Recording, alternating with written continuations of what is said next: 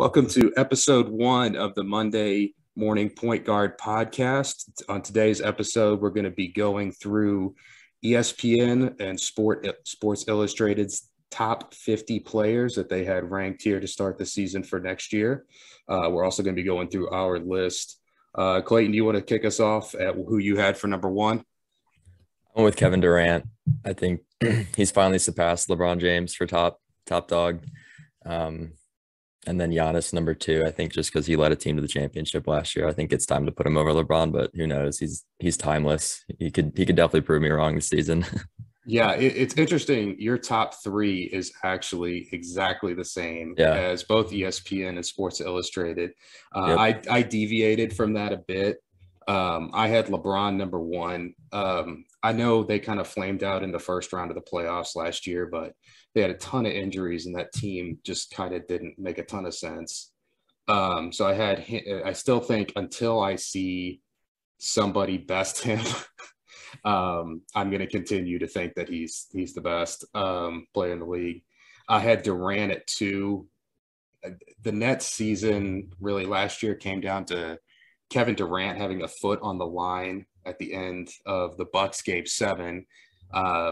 If his toe isn't on the 3-point line for that shot, they beat the Bucks, and who knows, they may win the title with a couple of guys. Budenholzer loses his job too if his toes and we're probably talking about how Rick Carlisle is going to do for the Bucks instead of later we'll be talking about him with the Pacers. And then I had Giannis number 3. He dominated the finals. I kind of went a step further on my list, and I kind of grouped players together. I had these 3 in kind of a tier of their own. Yeah, definitely a tier of their own. Yeah, they are kind of far and away the best players. And honestly, I wouldn't put up a strong argument against any of these guys being the top player in the league. They all have a case for it. That's about as strong as anybody else's. It's just kind of your personal preference and what you value. Yeah, I think especially with Russ on the Lakers, that could kind of give LeBron a better opportunity to impact the game in different ways and not be so ball dominant like he has been, and that could make him so much more successful than we've seen him. Who knows how it's going to work out? He's had to be for them. I mean, outside of Rondo, the year they won the title, they've not really had like a good point guard or really a lot of guys who can create their own shot. It's kind of been him having to do it on his own. I mean, granted, he has Davis, but Davis isn't a playmaker by, most standard ways of thinking. He's a good option to go to if you're a playmaker, but not really a guy who's going to be able to take the playmaking load from LeBron. So yeah, it will be interesting to see how him and Westbrook coexist. I think we can kind of get into that a little bit later. I think to varying degrees of success, we'll see that work this year. But yeah, our list was not the same here, even at number 4. That 4th or 6th for me, I went back and changed so many times. Jokic, Curry, and Doncic, just because Curry is Curry, and then Jokic, I think, can impact the game more than Curry even. Just being a 7-foot playmaker is incredible. And then Doncic is almost the same type of player, just a guard. And that's pretty incredible too. He just has a worse team that he has to deal with. I think he'd be higher if his team was better, but he hasn't gotten past the 1st or 2nd round, I think. Yeah. So I can't put him too high. I think really there's really probably 9 guys this year that I wouldn't be shocked if they won MVP. Yeah. Curry is definitely one of them. They could be really good this year, which would help his case. I had Curry at 4. I had Jokic a little bit further down. Curry just had an incredible year last year, like really a career year for him, nearly up to the standards of when he was winning back-to-back MVPs. Yeah, definitely. And just his presence on the floor, whether he's shooting or not, the entire defense has to be mindful of where he is at all times, the whole defense. As soon as he crosses half court, he's a threat to score. And we've just not really seen that before. Same with Jokic, though. I mean, a point center is really what he is. Yeah. And they run the entire offense through him, and his playmaking chops are just incredible. The angles he sees, I don't know that we'll see a player like either Jokic or Curry again. And it looks like Sports Illustrated agreed with me. You had Jokic quite a bit higher than, or just a I put little him bit at higher 4. than, yeah, it looks like SI had him at 5 and ESPN had him at ESPN. 6. We're really not deviating too much from what they had. I mean, everybody's kind of in the same range. With Yeah. my tiering system, I kind of had Curry in a tier of his own. Just below Giannis, Durant, and LeBron, but I think he's better than the next group of players. I think there's a little bit of a drop off from him to the next group. I actually had Doncic at 5. I think he's going to be in the MVP conversation for sure. A lot of people thought Oh he would. yeah. A lot of people thought he would last year, but he came in kind of out of shape and a little bit banged up. Yeah, he's the favorite this year, so it wouldn't surprise me if he gets it done. Yeah, Depending on how they do. I don't know, like if they finish as a 5 seed, 6 seed, I really don't know if he would get it. I feel like they'd have to finish higher. He would have to have like 35 points and a triple double, Yeah, like averaging to probably get it as a 5th seed. Which he's definitely capable of. Their team can go in a lot of different directions this year.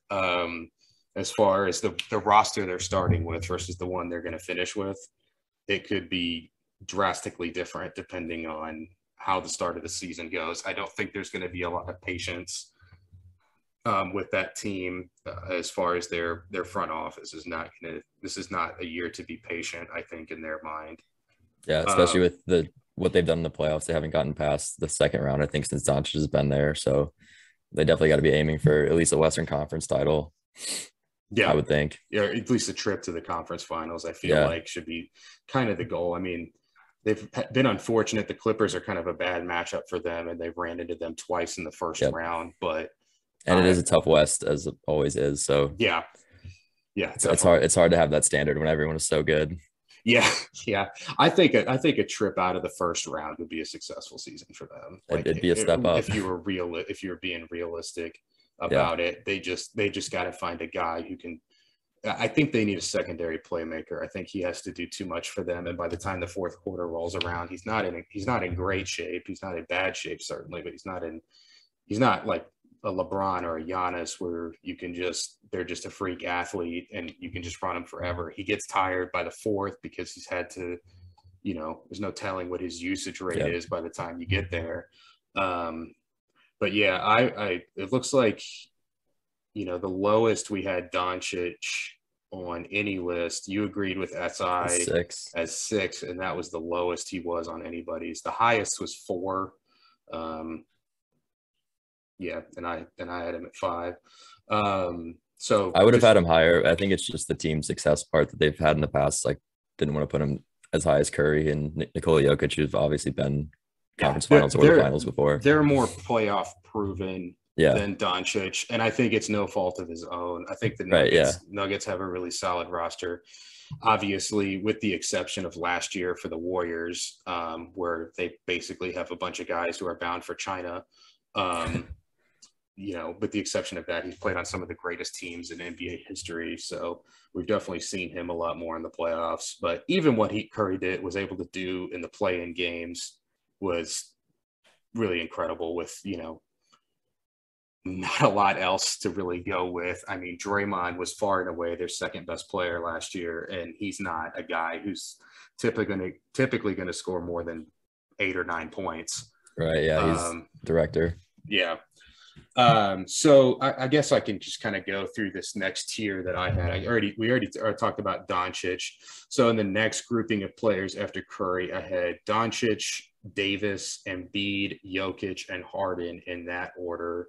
And then it kind of looks like the 5 through 9 for everyone else was very similar with just a little bit of different order. You actually had Lillard over Harden, which I thought was interesting. I think the role that Harden has with the team, and since it's going to be him, Kyrie, and KD, I think with their roles, it would make Lillard, more of an impactful player. Harden's definitely up there, and any type could be a top 5 player. But I think just with his role, they might be set back a little bit. Yeah. We actually have the exact same top 10, just in a different order. Yeah. I think for Sports Illustrated, I guess they have Kawhi Leonard in there, and that's why Damian Lillard doesn't make the top 10. But Right. I think you're out of your mind if you don't have Lillard at least in the top 10. I mean, I have him at 10, but what he did in the playoffs last year and what he's done year after year, I feel like every year when I'm going through my predictions for the year, I'm like, oh, the Blazers aren't going to make the playoffs, or they'll be like a 8 or 9 seed, and they never are. And they, like, looking at their teams a year after year, he just doesn't have the help there that he needs to really make a deep run in the playoffs. And year after year, they kind of exceed expectations and are usually, I can't think of a year besides the bubble year where they were with him, where they've been outside of like a top 6 seed in the West. They That's really impressive. on paper, they never really look like a playoff team until they, play through the season and they make it. And it's not even like really close. Yeah, like you said, they're top 6 usually. Yeah. And you had Embiid way down at 10. Yeah. I think every player ahead of him is better than him. Okay. So yeah, and AD, like I kind of went back and forth with AD and Embiid.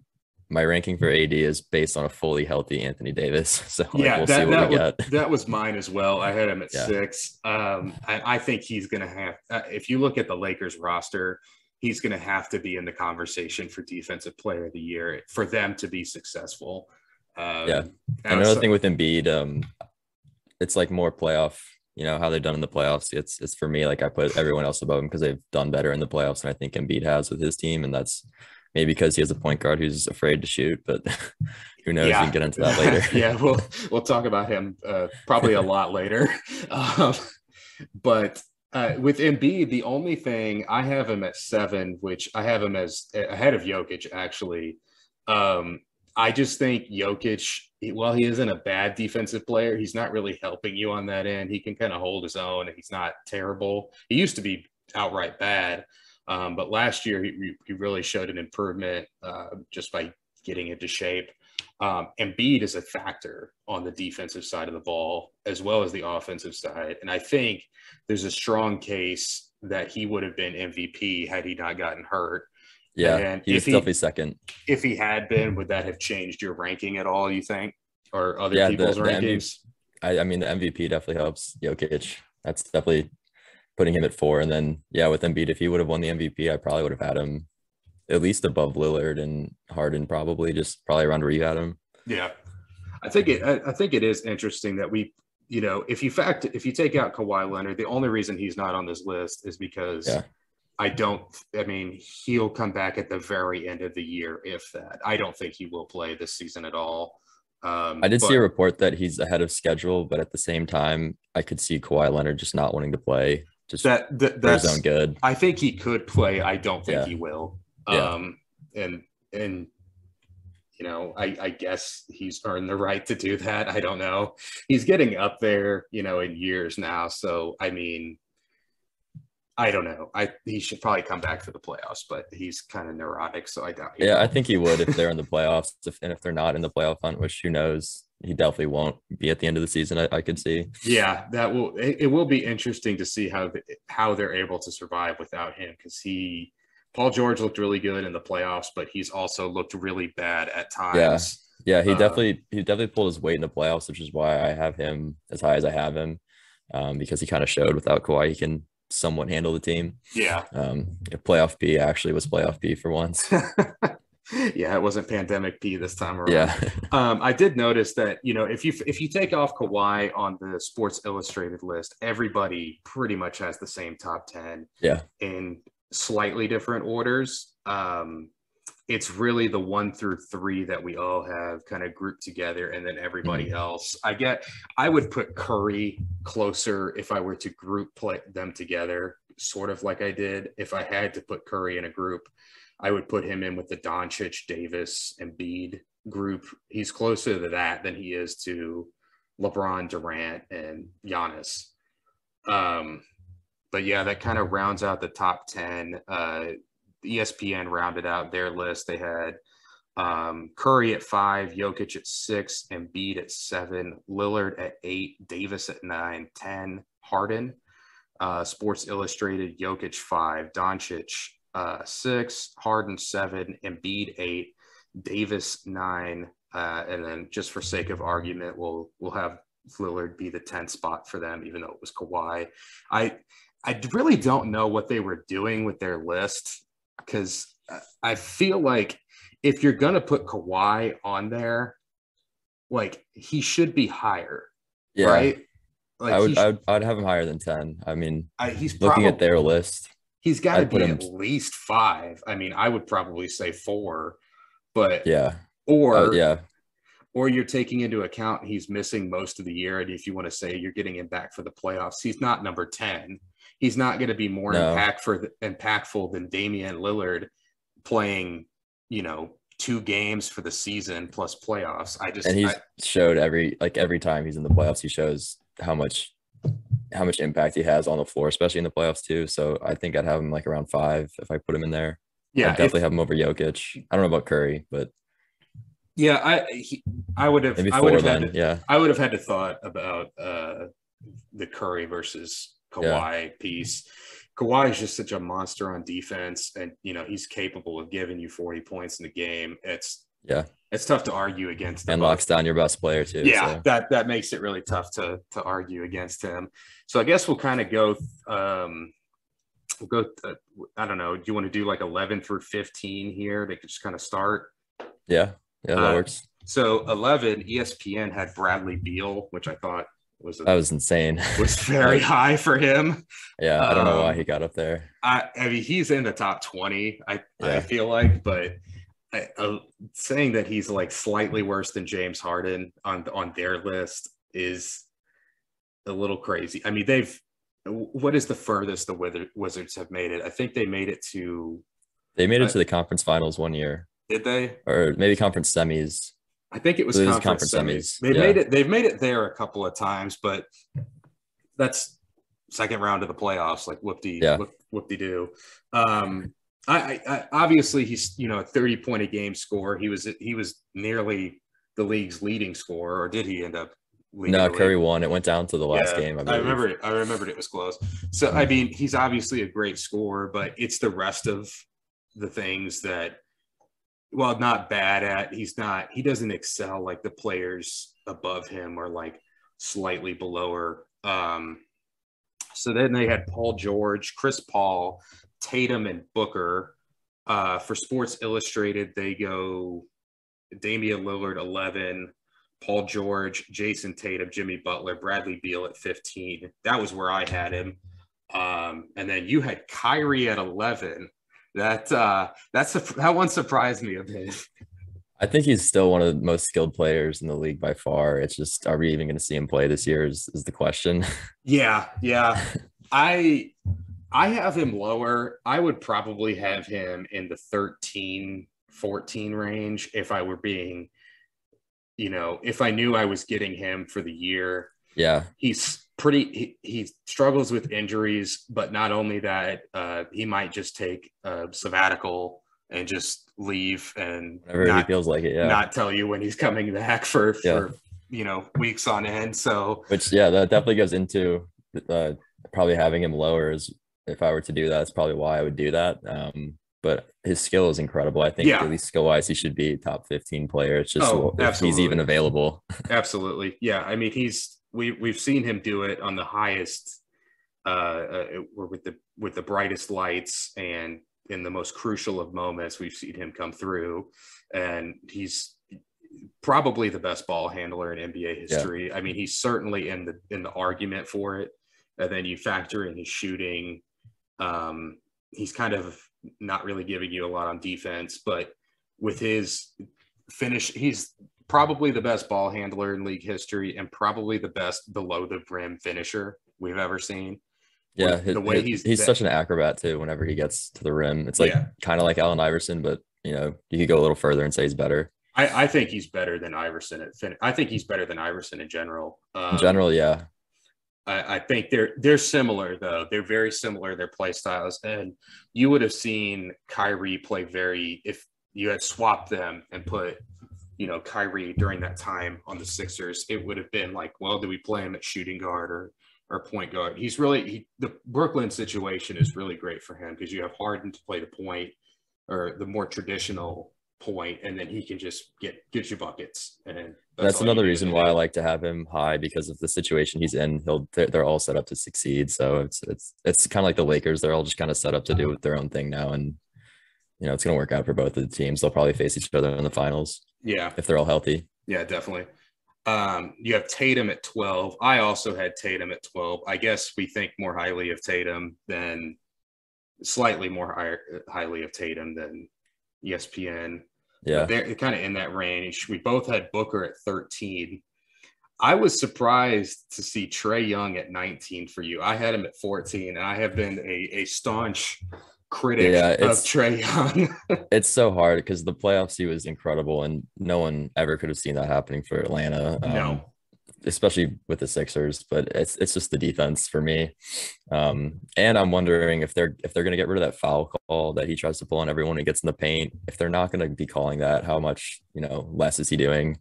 Which, if he's getting like 5 to 6 points on that a night, definitely drop him a little bit. But the playoffs definitely helps him out. I know a lot of people compare him to Curry. I see him more as more Nash than Curry. He's a great shooter, and he shoots well from deep like Curry, but he doesn't have the off the dribble crazy shots or like coming off of cuts like Curry does. Like Curry can get a shot off from anywhere. Trae Young, he'll take a logo shot because he's open. It's not like he didn't have to work for it as much. Not this, and Nash was a great shooter too, but he wasn't nearly the shooter Curry was. But Trae Young is a really great playmaker. Some of the passing angles he sees are insane.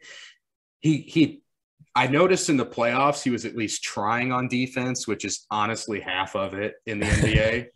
But at the end of the day, what is he, 6'2"? I mean, you can blow by him. Probably $170 soaking wet. Like teams are just going to pick on him. But just his playmaking and scoring and just what that Atlanta team did, I was wrong about him. I did not think he was going to be very good in the NBA. I just didn't see it. I didn't think so either. I really didn't think he was going to be as good as everyone thought he was, especially when he was in college too. But I mean, he's definitely proven me wrong. I've seen him play twice in person. It's incredible. Even up until last year, I was pretty critical of him. Last season is when I turned around on him. And granted, he started playing different, started playing less selfishly. I just thought you could put a lot of guys in those early Atlanta years with the touches he was getting and the opportunities he was getting and get similar production. But last year he really stepped it up. He showed he was, very deserving of the accolades and the kind of the praise he was getting. And they went toe to toe with the Bucks. I mean, they gave him everything they wanted. And I didn't think that Atlanta team from a roster construction standpoint to start the year, I didn't think it made any sense. But it worked. I don't know how. They kind of did they fire Lloyd Pierce in the middle of the season, or they fired Lloyd Pierce in the middle of the season, and they were bad under him. Yeah, and I don't know whether or not he's a good or bad coach, but regardless, they were bad under him. McMillan is more. I think McMillan. For the Trae Young thing, I think he's able to command more respect. He's been around the league a long time. He was a former player. I don't know if Lloyd Pierce was, but I know McMillan was, and he's had some success coaching. I think he's a really good coach, and I think he was able to rein in some of the more selfish habits that Trae Young had and kind of taught him, how to get his teammates involved early. And I mean, they played with his personality last year in the playoffs. Yeah. They were, and that's definitely an important thing as a point guard too. And that just comes with experience. He's only played 3 years anyway, so that'll come with time. The only thing that I would say for him that needs to be better if he wants to be higher on the list is shooting efficiency. I don't think he's done more than 40% from three any of the 3 years. I don't know that he ever will. With the shots that he takes, it's hard to do that. So who knows? And he's just not the knockdown shooter that Curry is. I mean, he's a great shooter, but I mean, Curry and Duncan Robinson, to have my Heat bias come out, even Beal to some extent. The guys who are really great shooters are just a little bit above him in terms of their shooting. Like, I'm never mad if he's taking a three. unless it's just some crazy step back nonsense. But yeah, I had him at 14. I think he was really good. And I think the guys I have below him are clearly below him, at least in my mind. My Heat bias came out a little bit here, probably. Yeah, Jimmy Butler's high up on that list. I have Jimmy Butler at 11. I'm going to make the case for him. I'm going to make the case. I had him the highest of anybody, but he was 16 for you. He was 14 for SI and 16 for ESPN. So I'm at least in the conversation. I think just with him, you get both sides of the ball. He's an underrated playmaker. I mean, the Heat, for as much as I love Dragic or loved Dragic, I guess I should say, now that he's not with us, he's not like a traditional set him up point guard. Like Jimmy and Bam did the lion's share of the playmaking for those Heat teams, and especially on our finals run. I don't think that was a fluke. I know a lot of people think that was a fluke because of the bubble. I think that team makes it to the finals with the path they had in front of them and the way they were playing, kind of regardless. And we saw him in that finals. That was only, 2 seasons ago, go toe to toe with LeBron, like in an NBA finals. And even maybe outplay him because LeBron wasn't guarding him on defense. Jimmy was guarding LeBron the entire game. He would play 46 to 48 minutes. Yeah, he was exhausted. So we've seen him on the biggest stage, that he's capable of leading a team to the finals. I would think that the 8 seed Heat or the 7 seed, whatever they were last year, I think that was more of a fluke than the bubble. I think they're better than that. We'll talk about them when we talk about the East. I'm a little bit, I know a little bit, more than the average person, just because I've watched them basically every night that they play. They really just had the year from hell last year. Yeah. They COVID injuries, like you name it, they were having everything. I mean, Jimmy missed a ton of the season too, and he's a great leader. I know he's had kind of a bad rap, but the players he's had issues with are guys who we'll talk about later on this list who should be higher, but they aren't for the reasons that Jimmy Butler didn't work Jimmy well with doesn't like them. But I have Jimmy, I have Tatum, Booker, Trae Young, and Bradley Beal at 15. So again, the lists, whether they're in different orders, I think Bradley Beal at 11 is absurd. I think that was insane for too. ESPN, but 11 to 15, that's not a huge difference. So I'm not going to kill them too much. But yeah, Booker was obviously incredible throughout the playoffs. I think you'd be silly to and that's why he's up there for sure. I mean, that's why I have him above Beal because, similar styles, but he did better in the playoffs. He took a team farther with, where they went to the conference finals. So that was, or the finals. So that was awesome. Beal is never going to see that in Washington, at least. No, not in Washington. And Booker's and going forward, Booker's only going to be better. He's still really young. Oh yeah. We've kind of seen probably the best that we're going to see from Beal, which is, a great player, top 15 in the league, all NBA candidate, but he's not going to really make any drastic leaps forward. Like we could see Booker do, because this is kind of a projection of next year, which I can't believe how low Booker is. 15 on ESPN and 16 on SI. I don't know. I don't know how. I think, I would definitely have him over Beal and Butler too, just because of, the most recent year and looking forward. I think that he's in a better position anyway, just because, the system in Phoenix is pretty perfect for him to do what he wants with Chris Paul there. I mean, that was such a steal for them. Yeah. Yeah. We've had longer to see Jimmy and Tatum do it. I think, which is why I have them above him. But I mean, he led them through the West, which is not easy to do. Yeah. And he had some bad games in the playoffs. He had some bad finals games, but he also had some phenomenal games in the playoffs. Yeah. And a lot of people say that the West route for them was, injury plagued, which is why they got to beat, LA, Denver, which is true. But Yeah, you play the he team still that's played. Yeah, you play the team that's in front of you. It's not their fault that yeah, no, some of the other teams had some bad breaks, and I still think they beat the Lakers first round even with Davis. The Lakers didn't have the horses last year. I mean, it was Davis and LeBron. They got nothing from Montrezl Harrell, who was no. He supposed was to. he was a bust. I thought that would work out a lot better for him. I think Schroeder hurt them more than helped them. I think they were much better off with Caruso out there than Schroeder. And I don't think Caruso is better than Schroeder, but like for what they needed, like Schroeder there would be 8 possessions a game where he would just go rogue and take some terrible shot when LeBron is calling That's for the not ball. what I want to hear. With him being signed to the Celtics. But, yeah, I don't know how much of him you watched, but the Celtics do need they do need someone to score off the bench. Like that is absolutely what they lacked last year, and Schroeder can definitely do it if they figure out the lineup.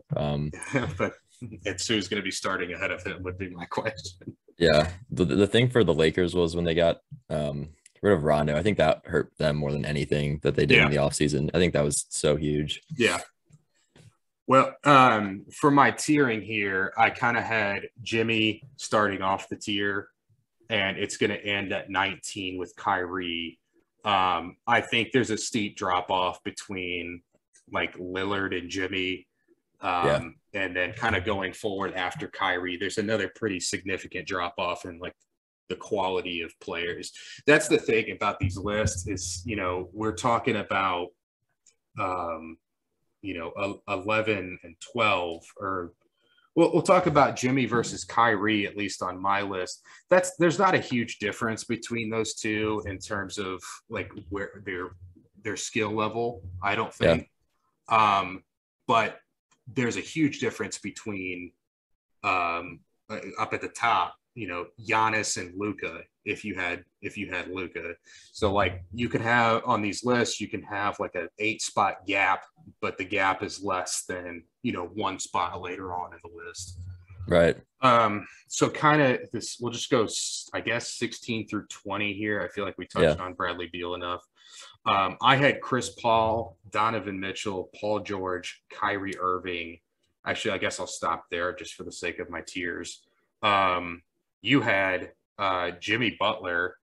I hate that to see him that low. CP3, Donovan Mitchell, Trae Young, and let's see, ESPN had Devin Booker, which is he's not a top 50. Way too low. Yeah, that's crazy. It's not having him in the top 50. Actually, that's Sports Illustrated. I'm sorry. Sports Illustrated had Booker at 16, Young at 17, Paul at 18, and Kyrie at 19. Looks like they agree with me on that. This is where ESPN lost me here in this grouping. They have Jimmy, Trae Young, Donovan Mitchell, and Chris Middleton. He had a good finals, but I wouldn't put him top 20. He definitely proved to be reliable, but I'm not putting him above Kyrie, Bam, Drew Holiday. No, like I guess the case for him, he's a decent defender. He's pretty good on that side, and he's efficient scoring. But 19 is just really high for him. I mean, there were games earlier on and where he would just disappear. He just wasn't there, and the Bucks would get, they would lose because he just didn't show up. I can't imagine having him that high. ESPN did some questionable things with theirs. Bradley Beal at 11 and Middleton at 19. I think having Chris Paul above Booker is bizarre too. Yeah. I mean, in terms of his leadership and being in the league longer, I guess I could see it. Like he obviously impacted that team so much. But Booker was the go-to guy. Unless you're talking about CP3 pull up from the mid-range, he might be the best player on the planet. Yeah, that one game where he had never seen him miss that shot. 10 in a row. Yeah. He went the third quarter at one of the finals games. He just torched him. They lose. Both of the lists lose me at Paul George at number 12. That's just crazy to me. Yeah. I know he had a good playoffs, but how many bad playoffs have we seen him have? I agree. Yeah. I mean, I've been listening to Paul George over Tatum for like 2 or 3 years now. I think it's so proven. And now Booker's definitely over him too.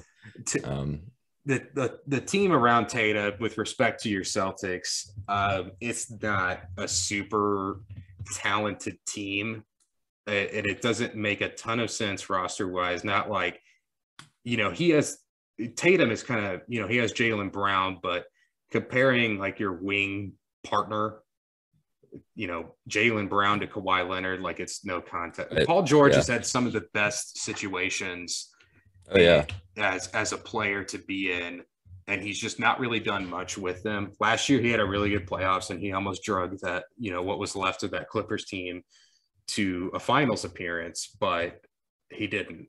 And typically his playoff performances are disappointing. I remember a couple of years ago, it was Donovan Mitchell's rookie year when Paul George was in Oklahoma City. There's no way Oklahoma City should have lost that series. They let rookie Donovan Mitchell completely. He was an MVP candidate. Yeah. And I'm wondering if he does that again this year with Kawhi being gone. But he probably will be in the conversation if he can stay healthy. Which is another concern of his. The Chris Middleton was really the only. I had Paul George at 18. He's still really good, and all the guys on, at least in our top 50. I mean, you're talking about guys who are either the best player on a team or the second best player on a team. Right. That's about where we are. And one of my things for Donovan Mitchell, at least, he's at 18 on my list. You have him at 17. I think he could be top 15 by the end of the season. Oh, easy. And easy. I think it's just we haven't seen it enough for me to put him there yet. But I think they beat the Clippers this past year if he doesn't get hurt. They've always just had terrible luck. Yeah, and we'll talk about his running mate here. Yeah, you'll talk about him much later than I will. Yeah, but he's I'm not a huge fan of him. I'm not either, but I couldn't, in good conscience, put him any lower than I did.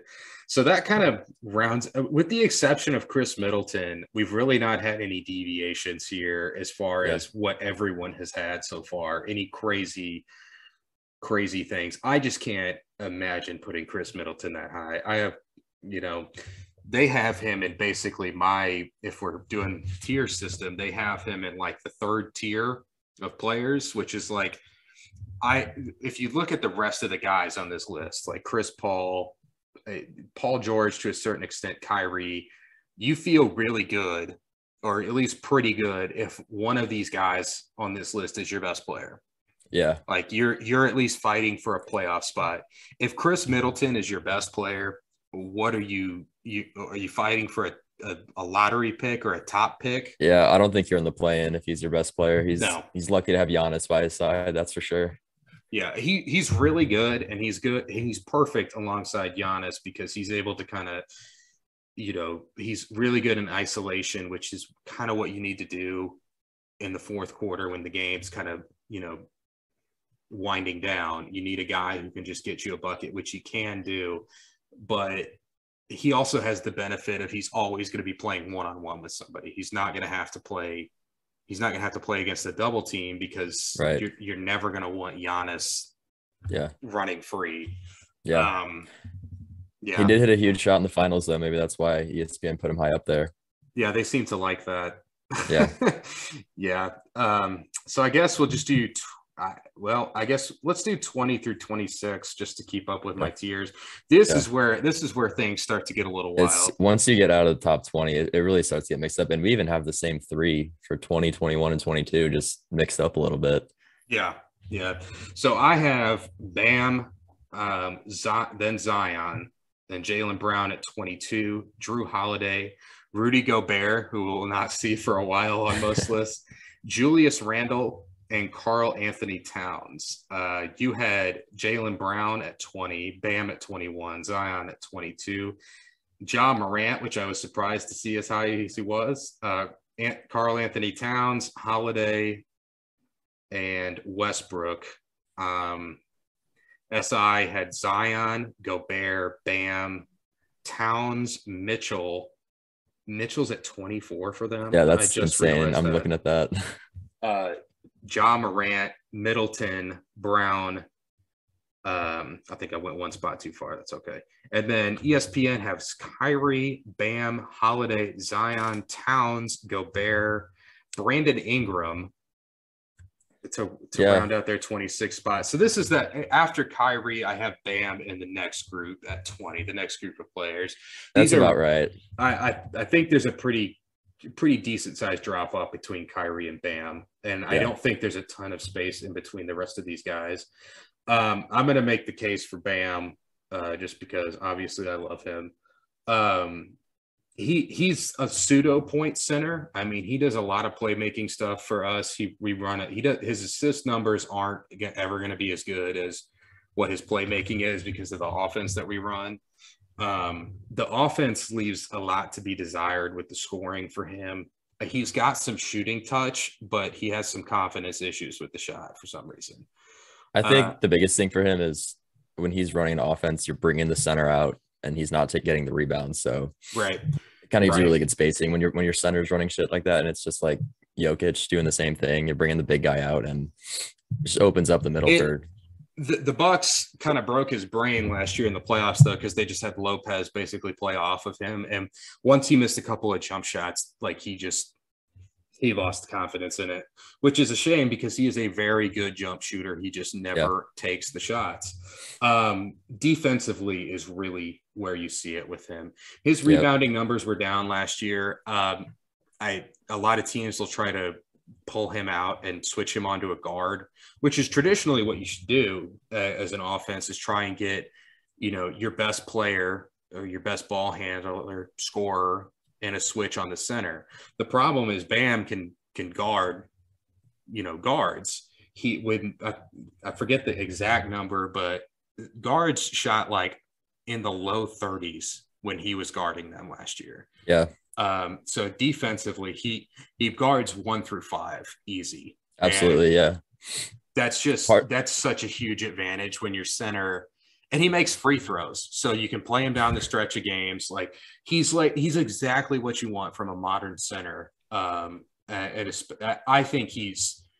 I thought he should have been in the running for Defensive Player of the Year last year, and I expect he'll be in it in the running even more so this year. He's a monster on defense. Yeah, I'm kind of surprised how good he is at defense because he is slightly undersized, but I think that's what helps him do well against the guards too.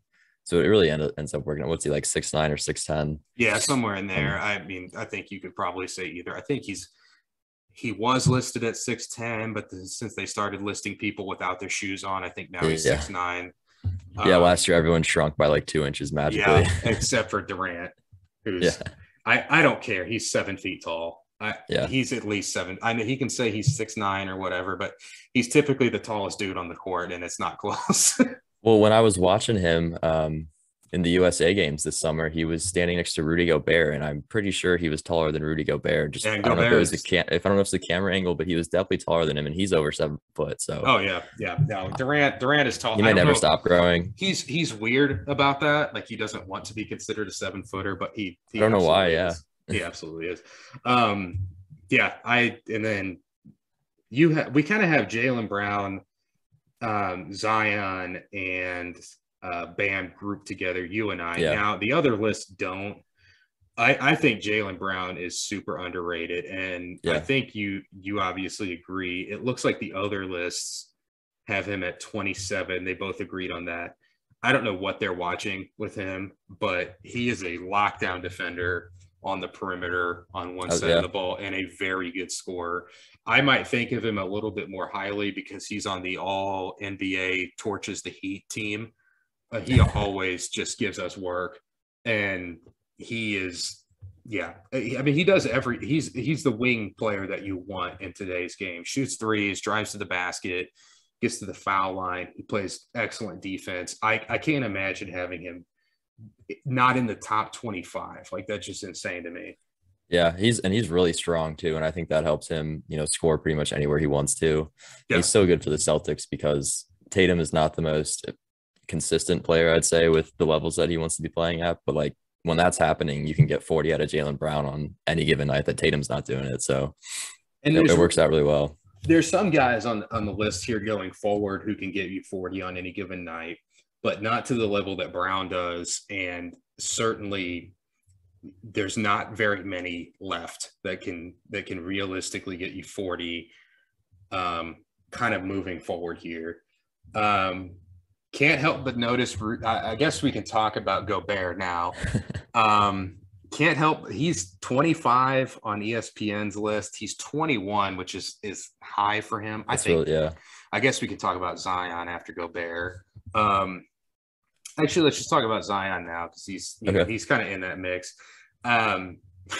He's insane. I mean, yeah, you go ahead. He needs to at least play better defense, I think. But he can obviously get to the rim as easily as he wants to, and that's huge for him. I think if he kind of gets in better shape and can kind of start being more of a playmaker and running the ball a little bit better, I think it would help him out. And definitely the Pelicans if he even stays there long term. But I don't know. I think it's only because we've only seen him for 2 years. He could definitely be higher on this list by the end of the season. I mean, he averaged 26, I think, last year. Yeah, it's not inconceivable that he would be in the 28 to 30 range this year. Yeah. I mean, it's really for lack of touches. We'll talk about Brandon Ingram a little bit later. I don't know how well they actually fit together, but I don't think I think they're making Ingram as the one option on that team, which is why Zion, even though he's still averaging over 25 a game, like he could definitely be doing more if he were the one option over Brandon Ingram. Oh yeah, definitely. And he is just unstoppable in the paint. I mean, absolutely unguardable in the paint. He just in general, I mean, there's really not much you can do when he gets ahead of steam. And when they ran him at point, which they did on certain sets, and especially him driving to the left, like the defense is just hosed. They have there's no answer for that, because if you put a smaller guy who can keep up with them on him, he's shoving you under the basket, and there's nothing you can do about it. And even some of the big guys, I mean, he overpowers anyone he wants to, and I think that's why if they put him in more of a ball handling role, I think he'd do a lot better. He's a decent passer too. I think that's one of the underrated parts of his game. I am surprised at. I expected him to be special on defense, like one of the best defensive players in the league. I really did when he was coming out of Duke. There was a shot again when they're playing your Clemson Tigers where he was he was under the basket, and the guy starts going up for the shot. He takes 2 steps and jumps and swats it into the 5th row. The guy was on the 3-point line. It took him, half a second to close from underneath the basket to block a shot out on the 3-point line. It's rare. By far one of the most athletic sequences I've probably ever seen on a basketball court. That exact play right there. And then later that game, he gave us a nice windmill dunk or 360 or both. I don't remember which one. He gives everybody that. No, he offensively, he's basically unguardable. It's just a matter of who's coaching there now. I know they got rid of Van Gundy. I don't remember who's coaching. Van Gundy, I have very few nice things to say about him as an NBA coach. I think a lot of players would agree with that. Yeah, the way they used him was not – they didn't use him as much or put him in positions. Also, the GM hasn't done him any favors. The teammates around him aren't exact. It's not rocket science with him. He's like – he plays ideally you would want a team like what the Bucks have around him. Well, I think Giannis is pretty similar to Zion in terms of how easily they can get to the basket. Right. And Giannis is obviously much better on defense and way more athletic than Zion is. But I mean, who knows what that looks like in 5 years? Yeah, Giannis is also 7 feet tall. That's the big difference with him. But I think Giannis is probably a better playmaker, but Zion is not a bad playmaker by any means. Like, he can pass out of double teams, which is really, what you want. And that's one thing we didn't talk too much about Embiid. That's one thing that Embiid struggles with that Jokic doesn't. When a double team comes on him, he kind of freaks out and doesn't know what to do with the ball. Well, when the Celtics played the Sixers in the playoffs 2 years ago, we would wait for him to get the ball in the paint, and then Smart would just swarm him, and he would have no idea. He'd turn the ball over almost every time. And that you can't do that with Zion. He's not an elite playmaker. He's not bad there. I mean, that's not a weakness of his. It's not a strength. It's not a weakness. So I think those three, at least for us in our mind, are kind of ahead of the next group. I kind of had them grouped together with this next group. Drew Holiday, I think, that was my next one. ESPN had him at 22. I can't believe how low he is for SI, and you had him at 25. So Yeah. he's kind of in the mix here. I think he's very slept on. I think he's one of the most underrated players. And I'm surprised. I know he had some bad finals games, but he was also picking up Chris Paul and Booker full court. So I think you got to cut him some slack on offense when he's guarding two of the best perimeter scorers in the league full court. And when they went to that, Chris Paul fell apart. I don't know if he was hurt or if it was Holiday. Also, guys around the league seem to think Holiday is the best defender. And I could see why. I thought that he's been underrated since his days in New Orleans, and it's now coming out that he's on a bigger stage, in the playoffs and meaningful games. But I still think he's probably a little bit underrated on defense. Definitely. Well, he's a decent offensive player, but that's not why you have him. In that last series that we had with them, the Heat, in that first round, we couldn't get the ball across half court.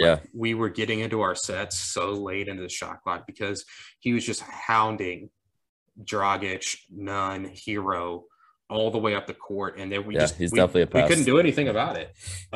He's also very strong. Like, you are not going to push him around. If you put him on a bigger player, he can hold his own because they can't move him.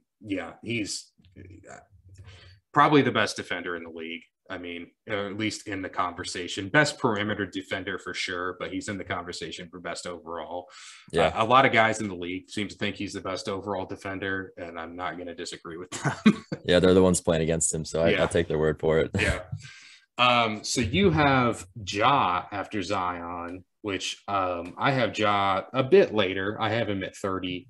Was there something I missed with him?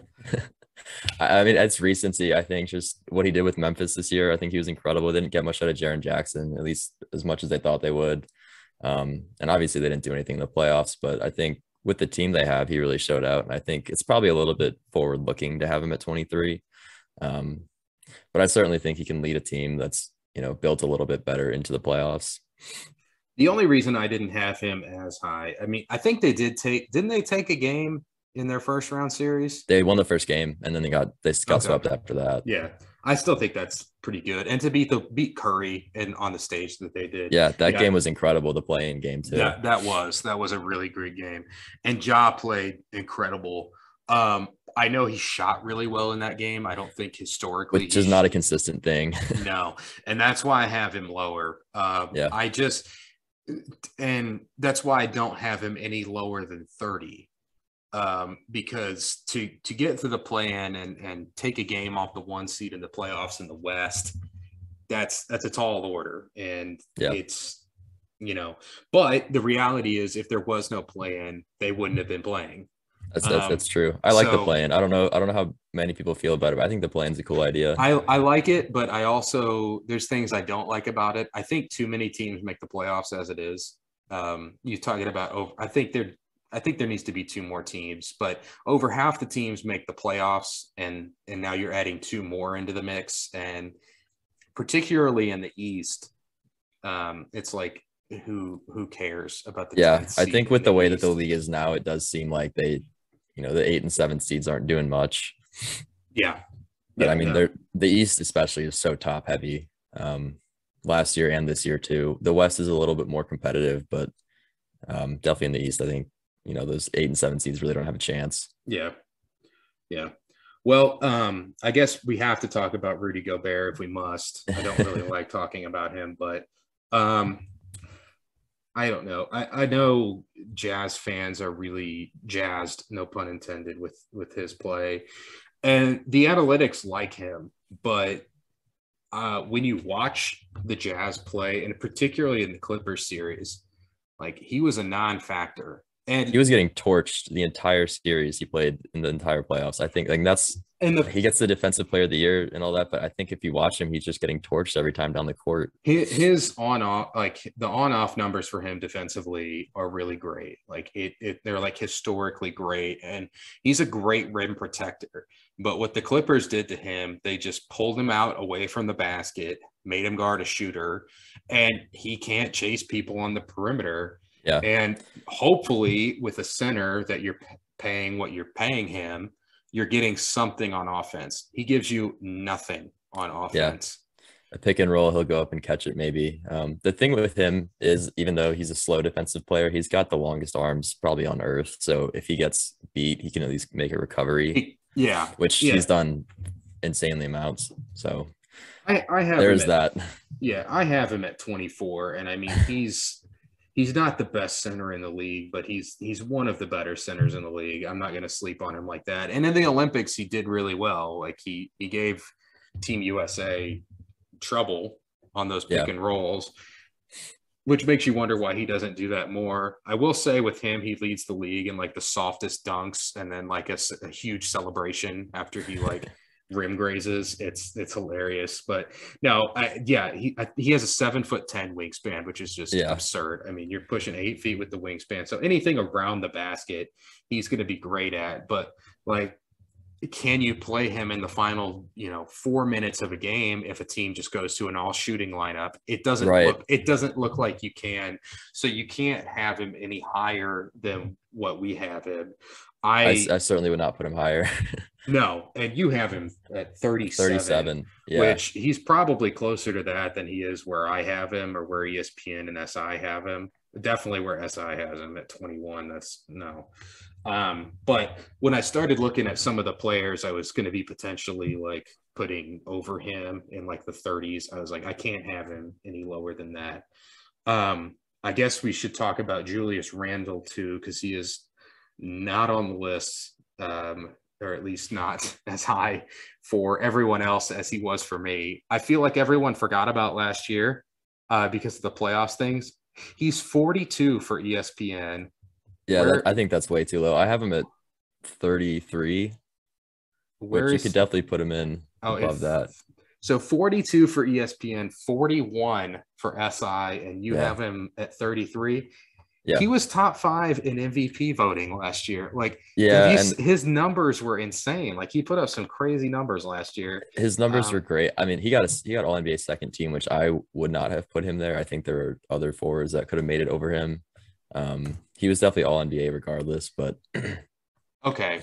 So he was top 4. I mean, he led a team to a top 4 seed in the East. He averaged 24 and 10 with 6 assists, 81% free throw shooting at the line, 47 on twos, and 41 on threes. What more do you want from a guy? 2011 and 6 on efficient shooting. Like what else can he do? The 3-point percentage, I looked at that the other night, and that was actually pretty.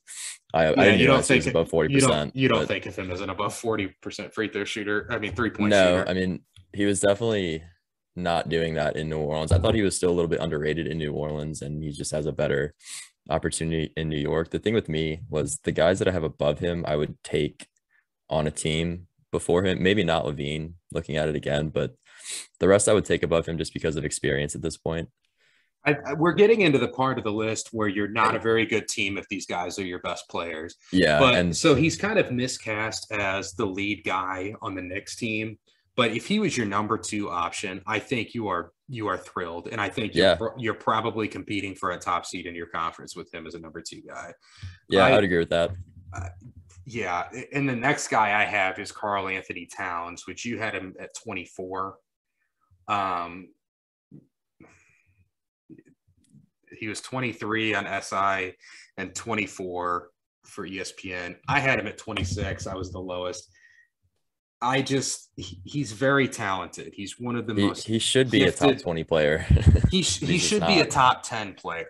Like, if we're being honest, like, as talented as he is, he's probably one of the best shooting big men we've ever seen in the league. But I can't have him any higher than 26 because, like, the rest of these guys, everybody above him has at one point in their career, pretty much with exception to Zion, but I mean, I don't think anybody's going to argue with me over Zion being placed there. A lot of the guys above him have led teams to the playoffs and at least had some playoff success. Like, the Timberwolves are basically bottom feeders in the league year in and year out. Might never see the playoffs again. Yeah, year in and year out. They haven't made it since Jimmy Butler was there, and he did not get along with Towns for reasons of his work ethic. And it shows on defense for him, his lack of work ethic. I don't know if you've noticed how he runs. He looks like he's like 40 years old. He looks like the 40-year-old dude at the YMCA who's just like struggling to get up and down the court. Like the knees look shot. Yeah. So he's never going to. It's possible he's in pain. He's it could be. Dude. He's a big dude, and that could be why he's not good at defense. I remember him at Kentucky being pretty decent on the defensive side of the ball, but and that's really the thing is that has him this low on list because offensively he does everything else. It's just he's slow on defense and doesn't do much out there. He's slow on defense and they don't win. And that's tough. I mean, for a team that's as bad as they are, having him this high on the list kind of shows how good he is too. That's true. And the Timberwolves aren't exactly known as like a really great organization. Like my buddy and I were talking today. I'm like, I'm hard pressed to think of a team that has been a team in professional sports, with exception to hockey, because I don't know as much about hockey. I'm hard pressed to think of a team who has been run worse than the Minnesota Timberwolves. Or if you thought about it, yeah, I bet you couldn't think of many names. I think they were founded, and I think their first season was the 89 season, and they made the playoffs a lot with KG. They got bounced in the first round most years, and they had 1 year with Sprewell and company and Garnett that they made it to a conference finals and got walloped by the Kobe Shaq Lakers. But since then, which was 2004, they had made the playoffs once, and that was the Jimmy Butler year.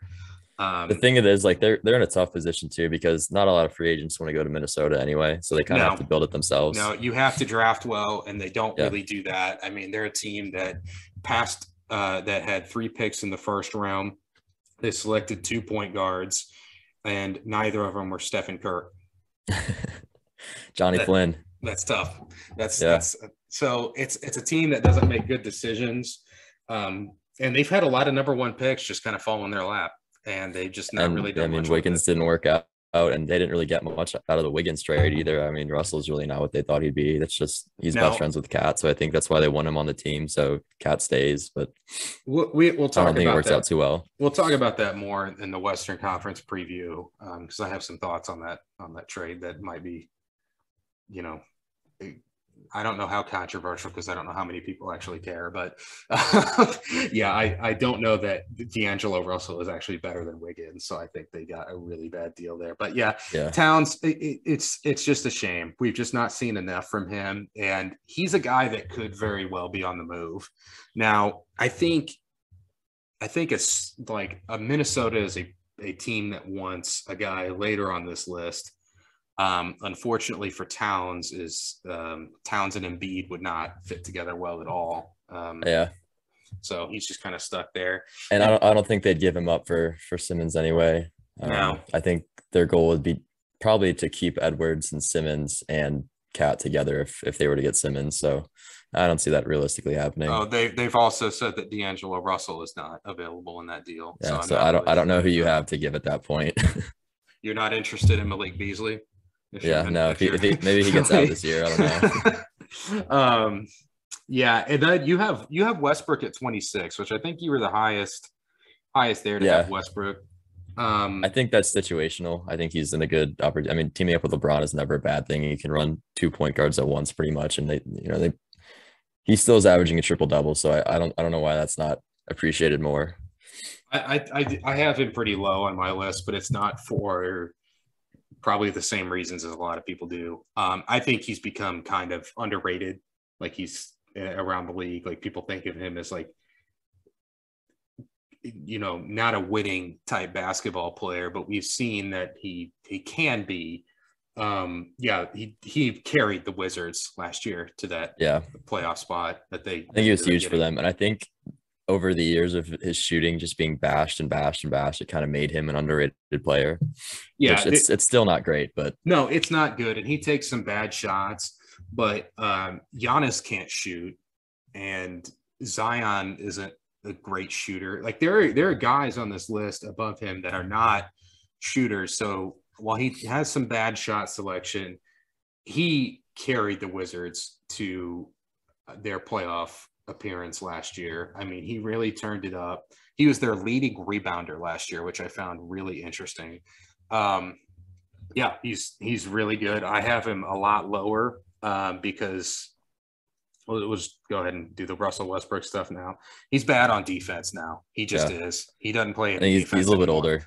And if he played defense, which he might in LA now that he doesn't have to, you know, have the usage rate that he's had to Right. for the last few years, I think maybe he can get back to some of, because he used to be good on defense, and he's just kind of not cared about it as much.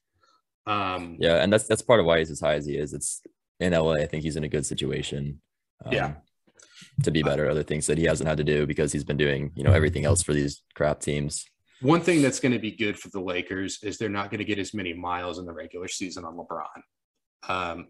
Which is why that's huge to have Russell Westbrook on the team. There's a lot of duplication of efforts with LeBron and Westbrook, which I think will hurt them at the playoffs. But for the regular season, I think it's going to be fine. You can rest LeBron. You can have him play off the ball more. He doesn't have to be Superman every night because Westbrook can go out and win you a game. No problem. And like I kind of mentioned earlier, we're kind of in the part of the list where we're starting to get to like even some players that you may not be thrilled with if they're your second option. To kind of go backwards as far as the tiering goes, with Russell Westbrook, at least on my list, the 26th spot is the last spot before we have another drop off. And I have Chris Middleton at 27. You also did. We kind of talked about him already, so we'll kind of skip him. I have Levine at 28. You had him at 30. He was decent on defense last year, which was kind of like a pain point for a lot of people. And he's, a 27, 28 a night scorer.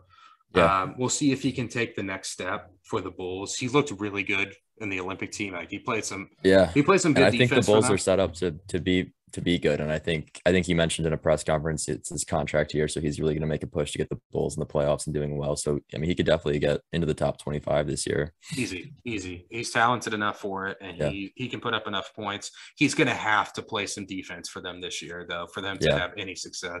That team. Well, bringing in Lonzo really helped, like on the perimeter. That's their only defender. They got rid of Chris Dunn, so they don't have anyone else. Yeah, that team is going to give up. They're the most interesting team to me this year because that team could give up 130, 140 any night, but they're also they have a lot of offense on that team. Yeah, they could also score 130 to 140. Yeah. So I have Klay Thompson up here at 29. Now, he's not coming back until Christmas. And honestly, I didn't know what to do with him. Me neither. I think I would have had him realistically higher if we had seen him play in the last 2 years. Yeah. It's just we haven't. So it's hard to rank that. If you get the old Klay back, I kind of treated it as like a worst case scenario. Yeah. If you get the old Klay back, you're getting a guy who can guard the other team's best player and hit threes at an absurd rate. Yeah. If the defense moves to more of an average place, I can't see him being below average on defense at any point. He's too big and he's too smart defensively. Like even if he loses some of the lateral quickness that he had, I still think he's going to be at least an average defender. I think the shooting will still be there. So really what you're talking about, he becomes all of a sudden a lot like Chris Middleton, except with a little bit more spot up shooting and maybe a little bit less isolation scoring than Chris Middleton. He's way more consistent too. He's probably the best flamethrower in the league. It's just, and I think he'll still have the shooting touch because you don't really lose that in injuries. No. And that's pretty much all he's been able to do is shoot without jumping. So I'm sure his shot is still there. It's really just, on defenses, he's still going to be that top tier guy. So I mean, I have him in the top 30, just barely at 29, because even if he just becomes more of a spot up shooter and a guard, the other team's third best player guy, I still think that's where with the way he shoots the ball, I think that still keeps him in the top 30. You had him at 31, so he's right in there in the conversation. And I think it really could go any way, 27 to 31. I think those guys you can mix them around any way you want. It's really just we haven't seen Klay in 2 years. That's what I had for the tier. So I have 27 through 33. So it starts with Chris Middleton, it ends with De'Aaron Fox as this group, and then we have a drop off. I had Morant. We kind of talked about him. I had him at 30. I was the highest on Domantas Sabonis by a wide margin by anybody. I guess I'll kind of make the case for him. He's the best player on a playoff team. Last year, they had a really weird year. I'll talk about them more when we do our Eastern Conference preview, but they basically had a mutiny against their coach in the middle of the season and then kept him for some reason. But the prior year, I mean, they were a 5th seed. He's the best player. He's very Jokic-like. He's like a poor man's Jokic. Like he's got some playmaking stuff. He shoots the ball well, finishes around the basket. He rebounds. He's not excellent on defense, but I don't think he's a huge liability there either. So like, I don't know. I think he's pretty close to Karl Anthony Towns. Like, I think if you switched him in Towns, I don't think that you'd make Indiana that much better. I don't know if Minnesota would be that much worse either, to be honest. And with him, it's really just the team wasn't that great last year. I don't know if that had anything to do with Nate McMillan being fired. The skill is definitely the skill is definitely there, but the team wasn't great. So I have him lower than you do. I think the next closest is Sports Illustrated has at 36. Yeah. And then ESPN at 40. I think that's low for him personally, but you had him at 42, which was the lowest. So, that's the lowest. I think he's really good. I mean, he's an all-star player. Like he's an all-star caliber guy. So I had a tough time putting him any lower than that. You had it looks like this is kind of the area where we start seeing maybe this was the hardest part of the list by far. This was so you had SGA at 29, Shai Gilgeous-Alexander. I had him at 32. He was pretty much in the mix for these spots on everybody's list except ESPN had him at 36. He was good his 1 year with the Clippers. When they were a competitive team. It's unfortunate for him that he plays on a team that is just actively trying to be bad because they shut him down at the end of the year just because they're like, oh, well, he might actually help us win games.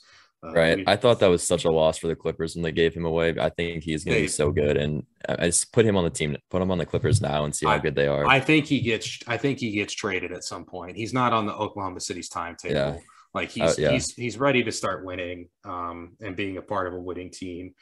I liked him out of college. I still like him. He's good. He's just unfortunately that team is going to be competing for the top pick. And if they don't decide to trade him, then I don't know what they'll probably shut him down again. Well, he did get the max signed, so now he's locked up. He's at least making money. Yeah, but he can demand the trade now that he's set. that's going to be my favorite thing. Not really. I hate it, but like we're going to start to see that more and more. Guys sign the max extension. Yeah. And then right after signing, being like, hey, I would like you to trade me. That's what Beal's probably going to do again. And I don't know how to feel bad for Beal at this point, but he got offered a 4-year, 180 contract. And, the last 2 extensions, I can't blame it on him when his team is down by 40 and he's putting up 50 a night and looks like he's pissed.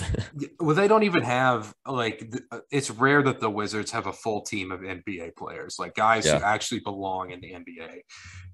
Now they have some guys who, I don't know, you might get excited about. I'm not super thrilled with Avdia. I thought he was kind of bad last year. I thought he was going to be better than what he was. I really liked him coming out of college. Maybe this year will be better, but I thought he was going to be better. Yeah. I don't know. Shai, I just wish he were in a better situation so we could actually see what he can do. A guy who we're hoping to see what he can do, I have at 33, De'Aaron Fox. Yeah. I think he's probably the top underrated guy in the league. Yeah, he did a lot for Sacramento last year, and I think he just needs maybe one more good teammate in there, talking about the play-in and the 8 seed. You have him at 34. I have him at 33. He's 34 for ESPN, 32 for SI. So maybe he's not underrated, but I feel like people around the league don't really talk about him. The Kings are. It's hard to talk about the Kings. It's hard to talk about the Kings. They never do anything. But he's quietly over there putting up really good numbers. I think he averaged 25 and 7 last year. Yeah, he's really good for them. Pretty good efficiency, and he is lightning quick. I mean, just probably the fastest dude in the league. I hope they do well. I always have a soft spot for the Kings, and I would like to see him get some more love. I mean, I think he's one of the best, one of the best point guards in the league. Yeah, they just need to put a team around him. Right. And I mean, obviously, their 2018 draft could have gone so many different ways, but they went with Marvin Bagley, and that just hasn't worked out at all. But yeah, they made the worst possible pick at that. Well, not, I guess not the worst, but I mean, of the top, that was gonna, of yeah, the that's gonna go down as consensus one of top, the best drafts. yeah, of the consensus top 5, that was about as bad as you could have done Yeah, picking one. But in fairness to Bagley, who, a spoiler alert, will not be on this list. I don't think they put him in the best positions to succeed either. Like I think he's better than he's getting credit for or showing, because the Kings just, they don't know what to do with him, and he can do some good stuff, but they're not letting him do the things that he's good at. Well, their GM was very confident that he'd be better than Doncic on draft night, at least. Their GM also had a grudge with Luka Doncic's dad, and that's why they didn't take him. Honestly, yeah, did Luka a favor there. Oh yeah. I imagine him getting wasted in Sacramento. That would just be tragic. That would be tragic. So one thing that they have that we don't, being SI and ESPN, they had Brandon Ingram at 26 for ESPN and 33 for SI. I think that's a little. I have him at 28. Oh, you had him at 28. You did have him at 28. Okay, well then talk me into Brandon Ingram. I think potential wise, he could be an elite Kevin Durant type scorer. I mean, he's fairly consistent with what he does. He's just not at that next level yet. I mean, I think in that range of players is about appropriate. I wouldn't put him above any players in the top 30. Maybe over Middleton, but the rest of them, like, he's definitely under them. And below him, I would maybe have Clay if we'd seen him in the last 2 years, and possibly Randall too.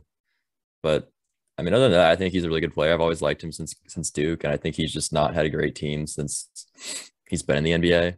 No, the Laker group, that young group, Lonzo, Kuzma, Ingram, Randall, those 4 in particular, they were never in a good situation with the Lakers, and the places the Lakers traded them were not good situations.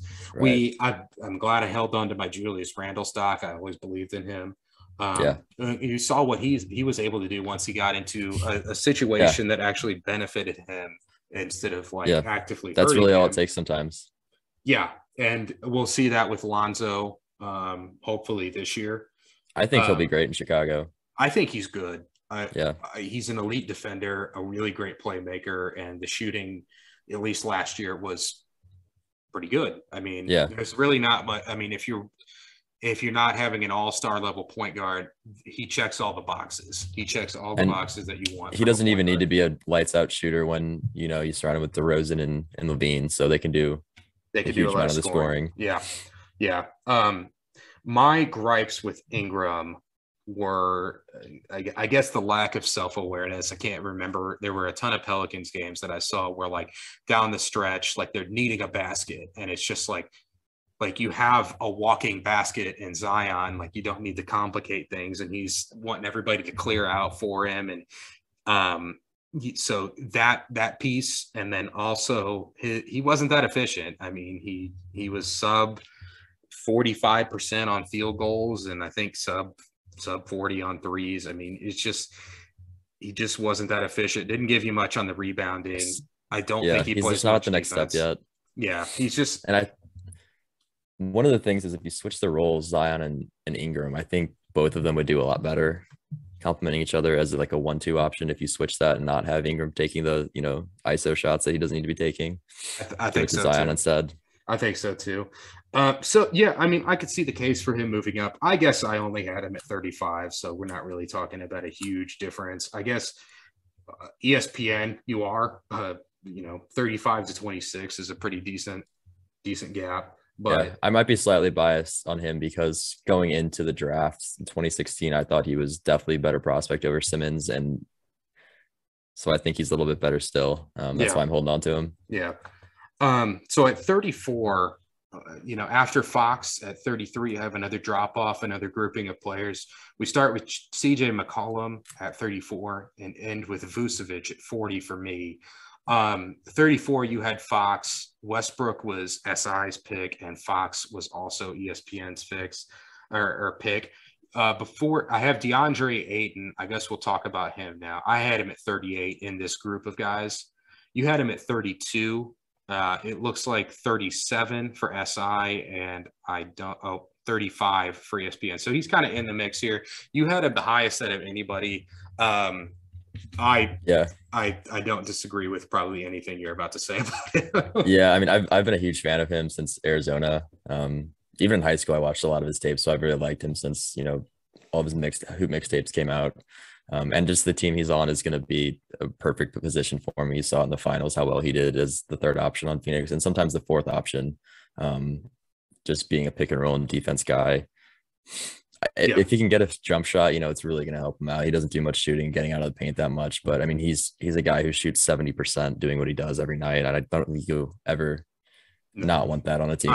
I love DeAndre Ayton. I know I have him at 38. I probably would have wanted to put him higher, but I just couldn't put him above some of these other guys. He's a test tube human being. Like, he looks like he was grown in a lab somewhere to play basketball. He rebounds, plays defense. He's pretty good on switches. He's not quite to the level of like a Bam Adebayo or switching onto guards, but he's not getting blown by either. And then he hustles his ass off. I mean, the dude runs the floor, and it creates, whether he gets the pass or not on Phoenix fast breaks, him busting his hump down, to the center of the lane is creating a lot of driving lanes for Booker on the fast break or trailing 3-point shots. Like, as a direct result of him doing that, he is exactly what you want centers to do. If you're teaching a center how to play, these are things that we wish Gobert and Karl Anthony Towns would do. He's kind of just the opposite of that. And it hasn't always been that way for him. I think Chris Paul did him a lot of favors. Oh, for sure. And that's the benefit of having him on the team. That's why I think I have Booker that high and Ayton as high as he is, because Chris Paul makes a huge difference on everyone he's played. As we've seen that in Oklahoma City and now Phoenix too. He's won everywhere he's gone. Chris Paul, and particularly with the Oklahoma City team, they were a 4 seed in the playoffs in the bubble year, and they trade him to Phoenix, and they're one of the worst teams awful. in the league. Yeah, I think going into that year they had a 0.2% chance of making the playoffs, and they got themselves 5 seed or whatever it was. If you had bet Oklahoma City to make the playoffs that year, you were probably looking pretty good on that bet. Yeah, on the odds for that. So I had CJ McCollum a little bit higher than everyone else, looks like. I have him at 34. I mean, he's a good second option for a team offensively. I think he's a good second option. I think he's not as good as some of the second options we have on this list, so far above him. I couldn't going down on my list. I didn't see any second options I would prefer to him. Offensively, at least. He has some injury concerns. He doesn't play make quite to the level you would like for a guy his size. So those would be the counterpoints to him. But, I mean, as far as his shot making, he has every shot. And when he gets going, he's deadly. And I think it's probably hindered a little bit playing behind Lillard, who has such a high usage rate. Yeah. You talk about guys who, we're kind of getting low on the list here for guys who can give you 40 on any given night. He might be one of the last. I think he would do it. Probably the last one on my list, at least. Yeah. Anthony Edwards, maybe, but not every night. He's just capable of doing it before. Yeah. He's not on my top 50. We'll get to him then. Yeah, we'll get to him. 35, I had Ingram, who we already talked about quite a bit.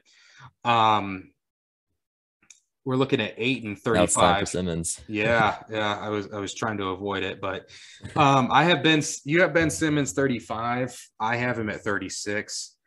ESPN thinks very highly of him at 28, and he's 31 on SI. I think he's become a bit underrated. At the point, probably at this point he is, because of how much everyone just doesn't like him. in the public court of opinion, he's underrated, but I think he's not a primary option for a contending team. He's probably not a second option on a contending type team. Philly, the fit with him and Embiid, it's not a good fit. That's not going to work. And if he gets traded, maybe he'll go somewhere that works, but it's not going to work in Philly. And I'm sure Embiid can't be happy with that.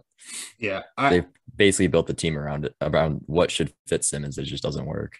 No, it doesn't, because Embiid, they both want to play in the paint, and Simmons. We talked about Zion being a little bit Giannis-like. The ideal situation for Ben Simmons would be just shooters around him and just let him work on the break, very much like Giannis, and catch the ball in the paint and play make. He's another guy who's an elite talent, kind of like Towns, where he's just got all the talent in the world, but the work ethic is questionable. I mean, he's basically the same player he entered the league as. That's my biggest thing is he hasn't improved on anything since he got drafted. No, he really hasn't. But to speak to his talent, I mean, it almost hasn't mattered.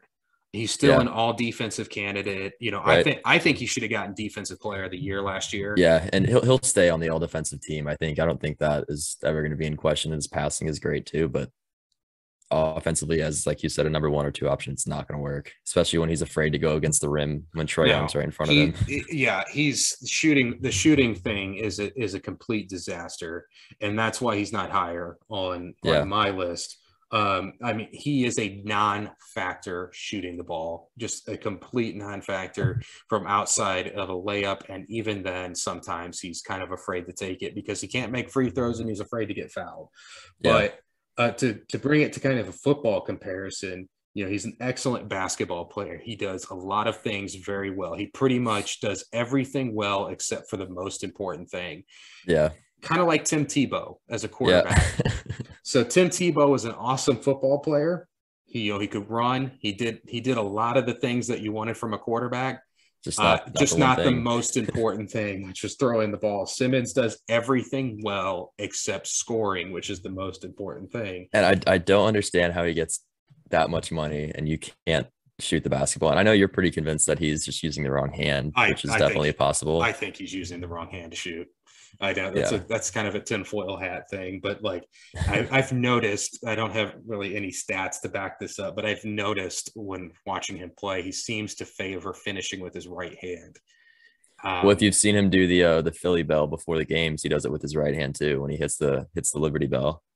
Yeah, he's ambidextrous, and I think he's shooting left-handed, and I don't think he needs to be.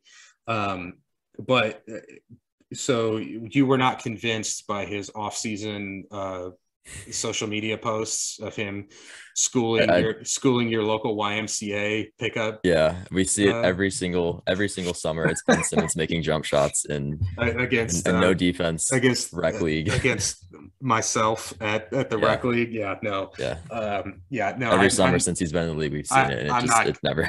I'm not convinced either. So we started with McCollum. I had, we're looking at Simmons in the mid 30s. I had Westbrook, who we've talked about already. I had Ayton, who I love. I hated putting him at 38. I wanted him higher, but I just couldn't do it. Yeah. Interesting that ESPN has Draymond Green up here. I think we should. I was wondering about that one too. A little bit later. Is this DeMar DeRozan time? Where do you have him at? You have him at 31. I have him at 41. Yeah. I think another guy who's underrated. The media seems to like guys who can shoot threes, and he's not one of those guys.